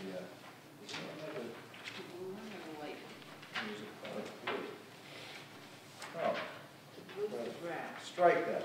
Okay, got it. Okay. So, we had a discussion about the question that was sent to you Townwide PTO. about townwide PTO liability. So, first of all, we know that neither the town nor the school department has a rider on our general liability policies protecting PTOs in the event of a lawsuit. Dr. Bodie agreed to sit down with town council to get some ideas from the new town council. He used to work in the general counsel's office for the Boston Public Schools, so he might have some insights on how to respond to this. Rebecca Bryant believes the school committee should make sure that its policies make clear that the district is a separate entity from the PTOs. So we need to make sure that's clear in our policies. PTOs are welcome to purchase liability insurance from the National PTO Organization. Dr. Bodie pointed out that in many years of experience in education, more than 30. Yes, Yeah. more than 30. More than 30, including time on a PTO in Winchester, that she never heard of a PTO actually going out and getting liability insurance. I have, we're getting sued. Or getting sued, yeah. But we did ask Ms. Bryan, and she said that yes, this does happen, and yes, PTOs can be liable for things that happen during a fundraising effort that they have. Yeah. It doesn't happen often. Yeah. And so I think PTO has to balance the risk of it happening versus the potential risk of being a lawsuit. So maybe that's what we could do, is to help us to do a little research in terms of what's happened in that area. And perhaps the new town council could be very helpful in that regard, because he comes from the Boston Public Schools. Right. Any questions on that issue? So I mean, if you're a PTO president hearing this, you're probably saying, what do you want us to do, right? So, I mean, right now, I think the best thing is to wait and get a little more guidance. If you really want to be prudent, you can go to the National PTO Organization and price liability insurance. Is that, I think there's a PTA, and everyone PTA creates organization. PTOs There's no because PTO. they're all independent. Okay. Well, okay. And they don't have to pay dues and stuff. That may have changed. Well, I'm remembering an email from Rebecca, I don't have it in front of me. Well, there was some discussion that they may not be part of the National Association, right. in which case they wouldn't be eligible Oh, right, for right. it. Okay. It just may be prohibitively high. I know that you're aware that the insurance, liability insurance for the school committee just keeps going up every year. Yeah. And so I have no idea what the pricing would be on that. And it may not make any sense because they don't have that much money. They Yeah. raise it. I mean, they raise money, but yeah, they're going to spend it all on insurance. We'll look into it. Well, thank you for taking that up with Rebecca. Moving on to budget. All right, we met last night. It was 2 parts. The first part, we've started the conversation, and Paula, Neville, is that the Yes. name? Good.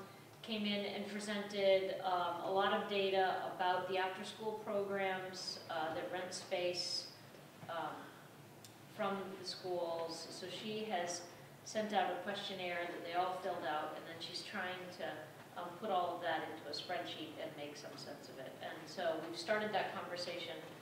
all of the after-school programs were represented, and it was a great conversation. I think that they are happy to be involved in what we're doing. They understand why we're doing it.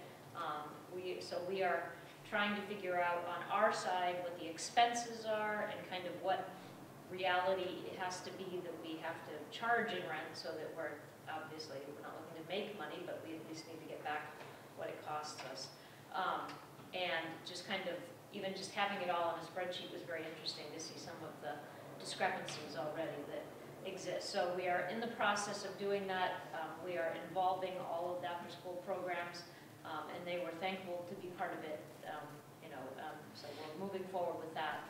I think that, I had a couple of questions that I shot off to Paula today, and we'll probably continue to, there's still data gathering and information gathering that we're doing. So no actionable items from that.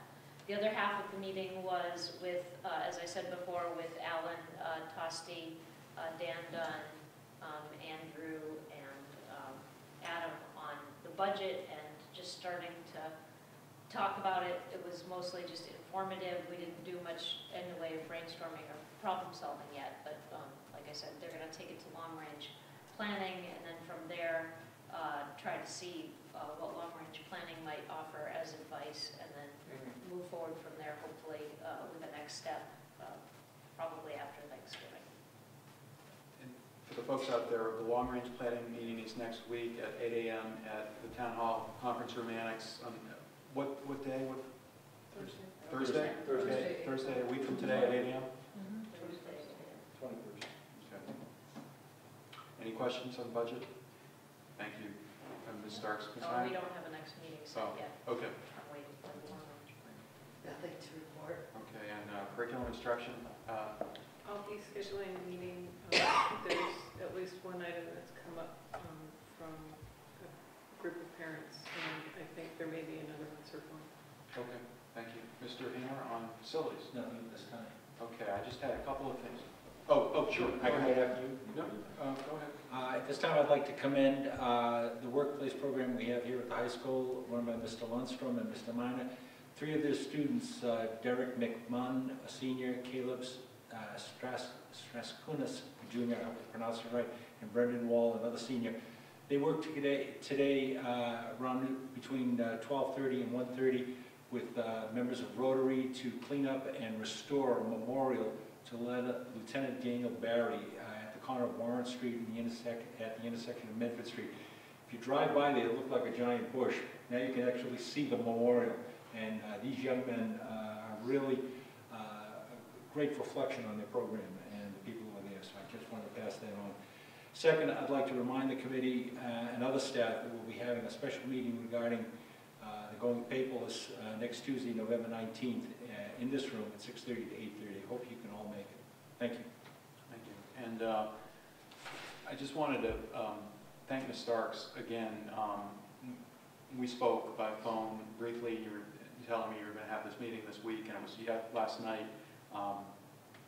Mr. Hayner and I, we were at Mr. Schlickman, Dr. Bodie, we were at this conference they have every year on the Cape, MASC, Mass Association of School Committees, and the Mass Association of School Superintendents, all over the state coming together, having multiple breakout sessions on different areas of school issues, law, and topics. And I think I was coming out of a breakout session on municipal school relations, right?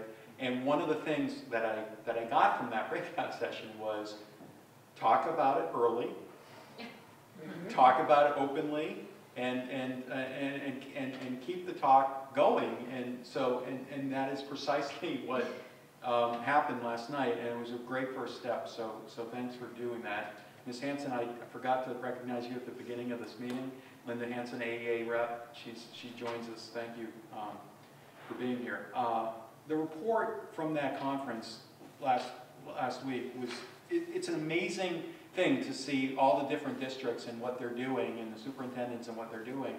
I of course, have always done music and drama in my life, and doing the breakout session about STEM, science, technology, engineering, math, and how folks are incorporating the arts in instruction is so helpful. And at some point when we have more time in a meeting, I'd like to get into it a little bit about what I learned. I think Bill was in that one with me.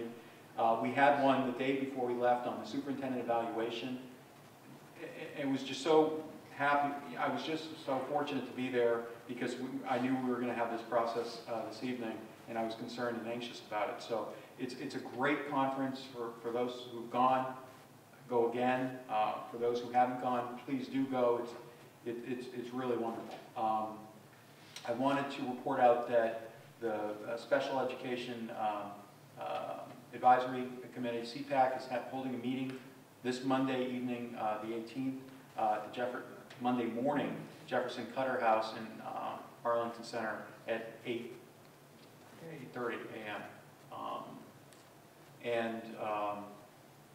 You all heard Jane Bionde invited everyone to Monday night's AAF thing at Flora at 6:30, and again, 6 o'clock at Flora on Monday evening.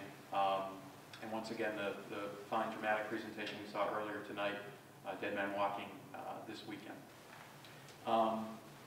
Anything else that may have missed that you'd like to put in before we, Secretary's report? All right. Secretary's report. We received the following correspondence. The superintendent's October newsletter. An email from the superintendent informing us about the AHS to the AP District Honor Roll. A letter from Ian Jackson, chair of the MLK Junior Birthday Observance Committee, soliciting sponsors for the event to be held on Monday, January 20th, 2014. Email congratulating the AHS Mental Health Team for receiving the Leadership Award from the Massachusetts Coalition for Suicide Prevention. The September 30th, 2013 draft of the strategy for the Massachusetts Executive Office of Education. I'm not really sure what we're supposed to do with that, but we got it. Information from Jen Kratz on the OMS Grand Canyon Adventure Trip planned for April vacation 2014. Mail regarding the Tools of the Mind curriculum in the kindergartens. An invitation to attend an artist's opening reception at the Old Schwab Mill of David Moore from December 7th, 2013 to March 14th, 2014. And that's it. One last thing that I forgot to mention that I wanted to mention. I did pick up a poster, getting back to Gettysburg, from someone who actually works there and is a historian there. This is all the sites, memorable sites and monuments. And he signed it, and there's a description of the history of Gettysburg. It's 150th anniversary of that speech next week. I'd love to give this to Ms. Fitzgerald to respectfully adorn the room, at least for the next 5 months that I'm in this chair, because I feel so much pride about it, and that speech is just such a wonderful speech. So I'll be giving this to you too. Maybe it'll go somewhere. That next school committee meeting, give Gettysburg Address. I expect a little bit of pomp and circumstance. I don't have the hat tonight, so I will, but maybe next week. Next week. I have a hat. I could bring it.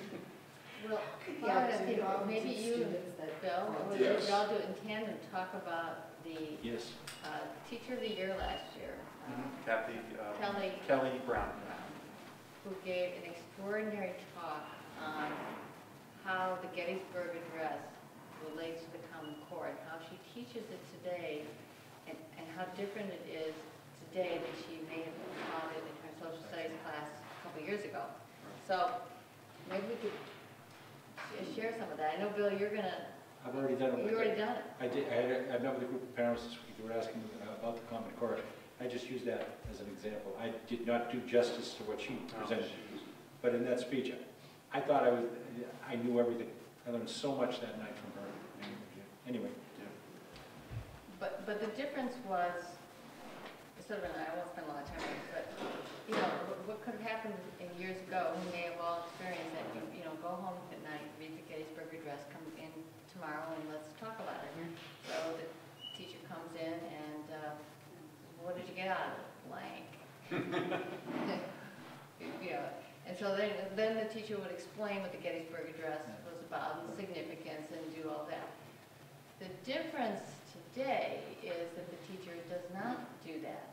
The teacher leads the work of the students in thinking about it, Giving some structure to it might start out, Kelly was talking about how she might start out with the word dedication. And looking at the Gettysburg Address, I think it appears 6 You times. should say, how many times does it appear? And it's 6 times, and it's used differently each time. She had the whole audience sitting there going, rereading it, and going, oh yeah, that's different each time. And the word nation is used 5 times. 10 times. As Linda would say, this is close reading, and going through the different structures of it, so that the students start pulling the meaning of this out. And then, but then she can also throw in perspectives that they might not have. For example, in the Gettysburg Address, they used the word nation for the first time ever in our history since the Revolutionary War. And what's that significance? Lincoln was laying the foundation for what was going to happen with Reconstruction after the war, the healing. Before we talked about, not that we don't still talk about states, but in terms of the language of a president, they didn't ever talk about nation.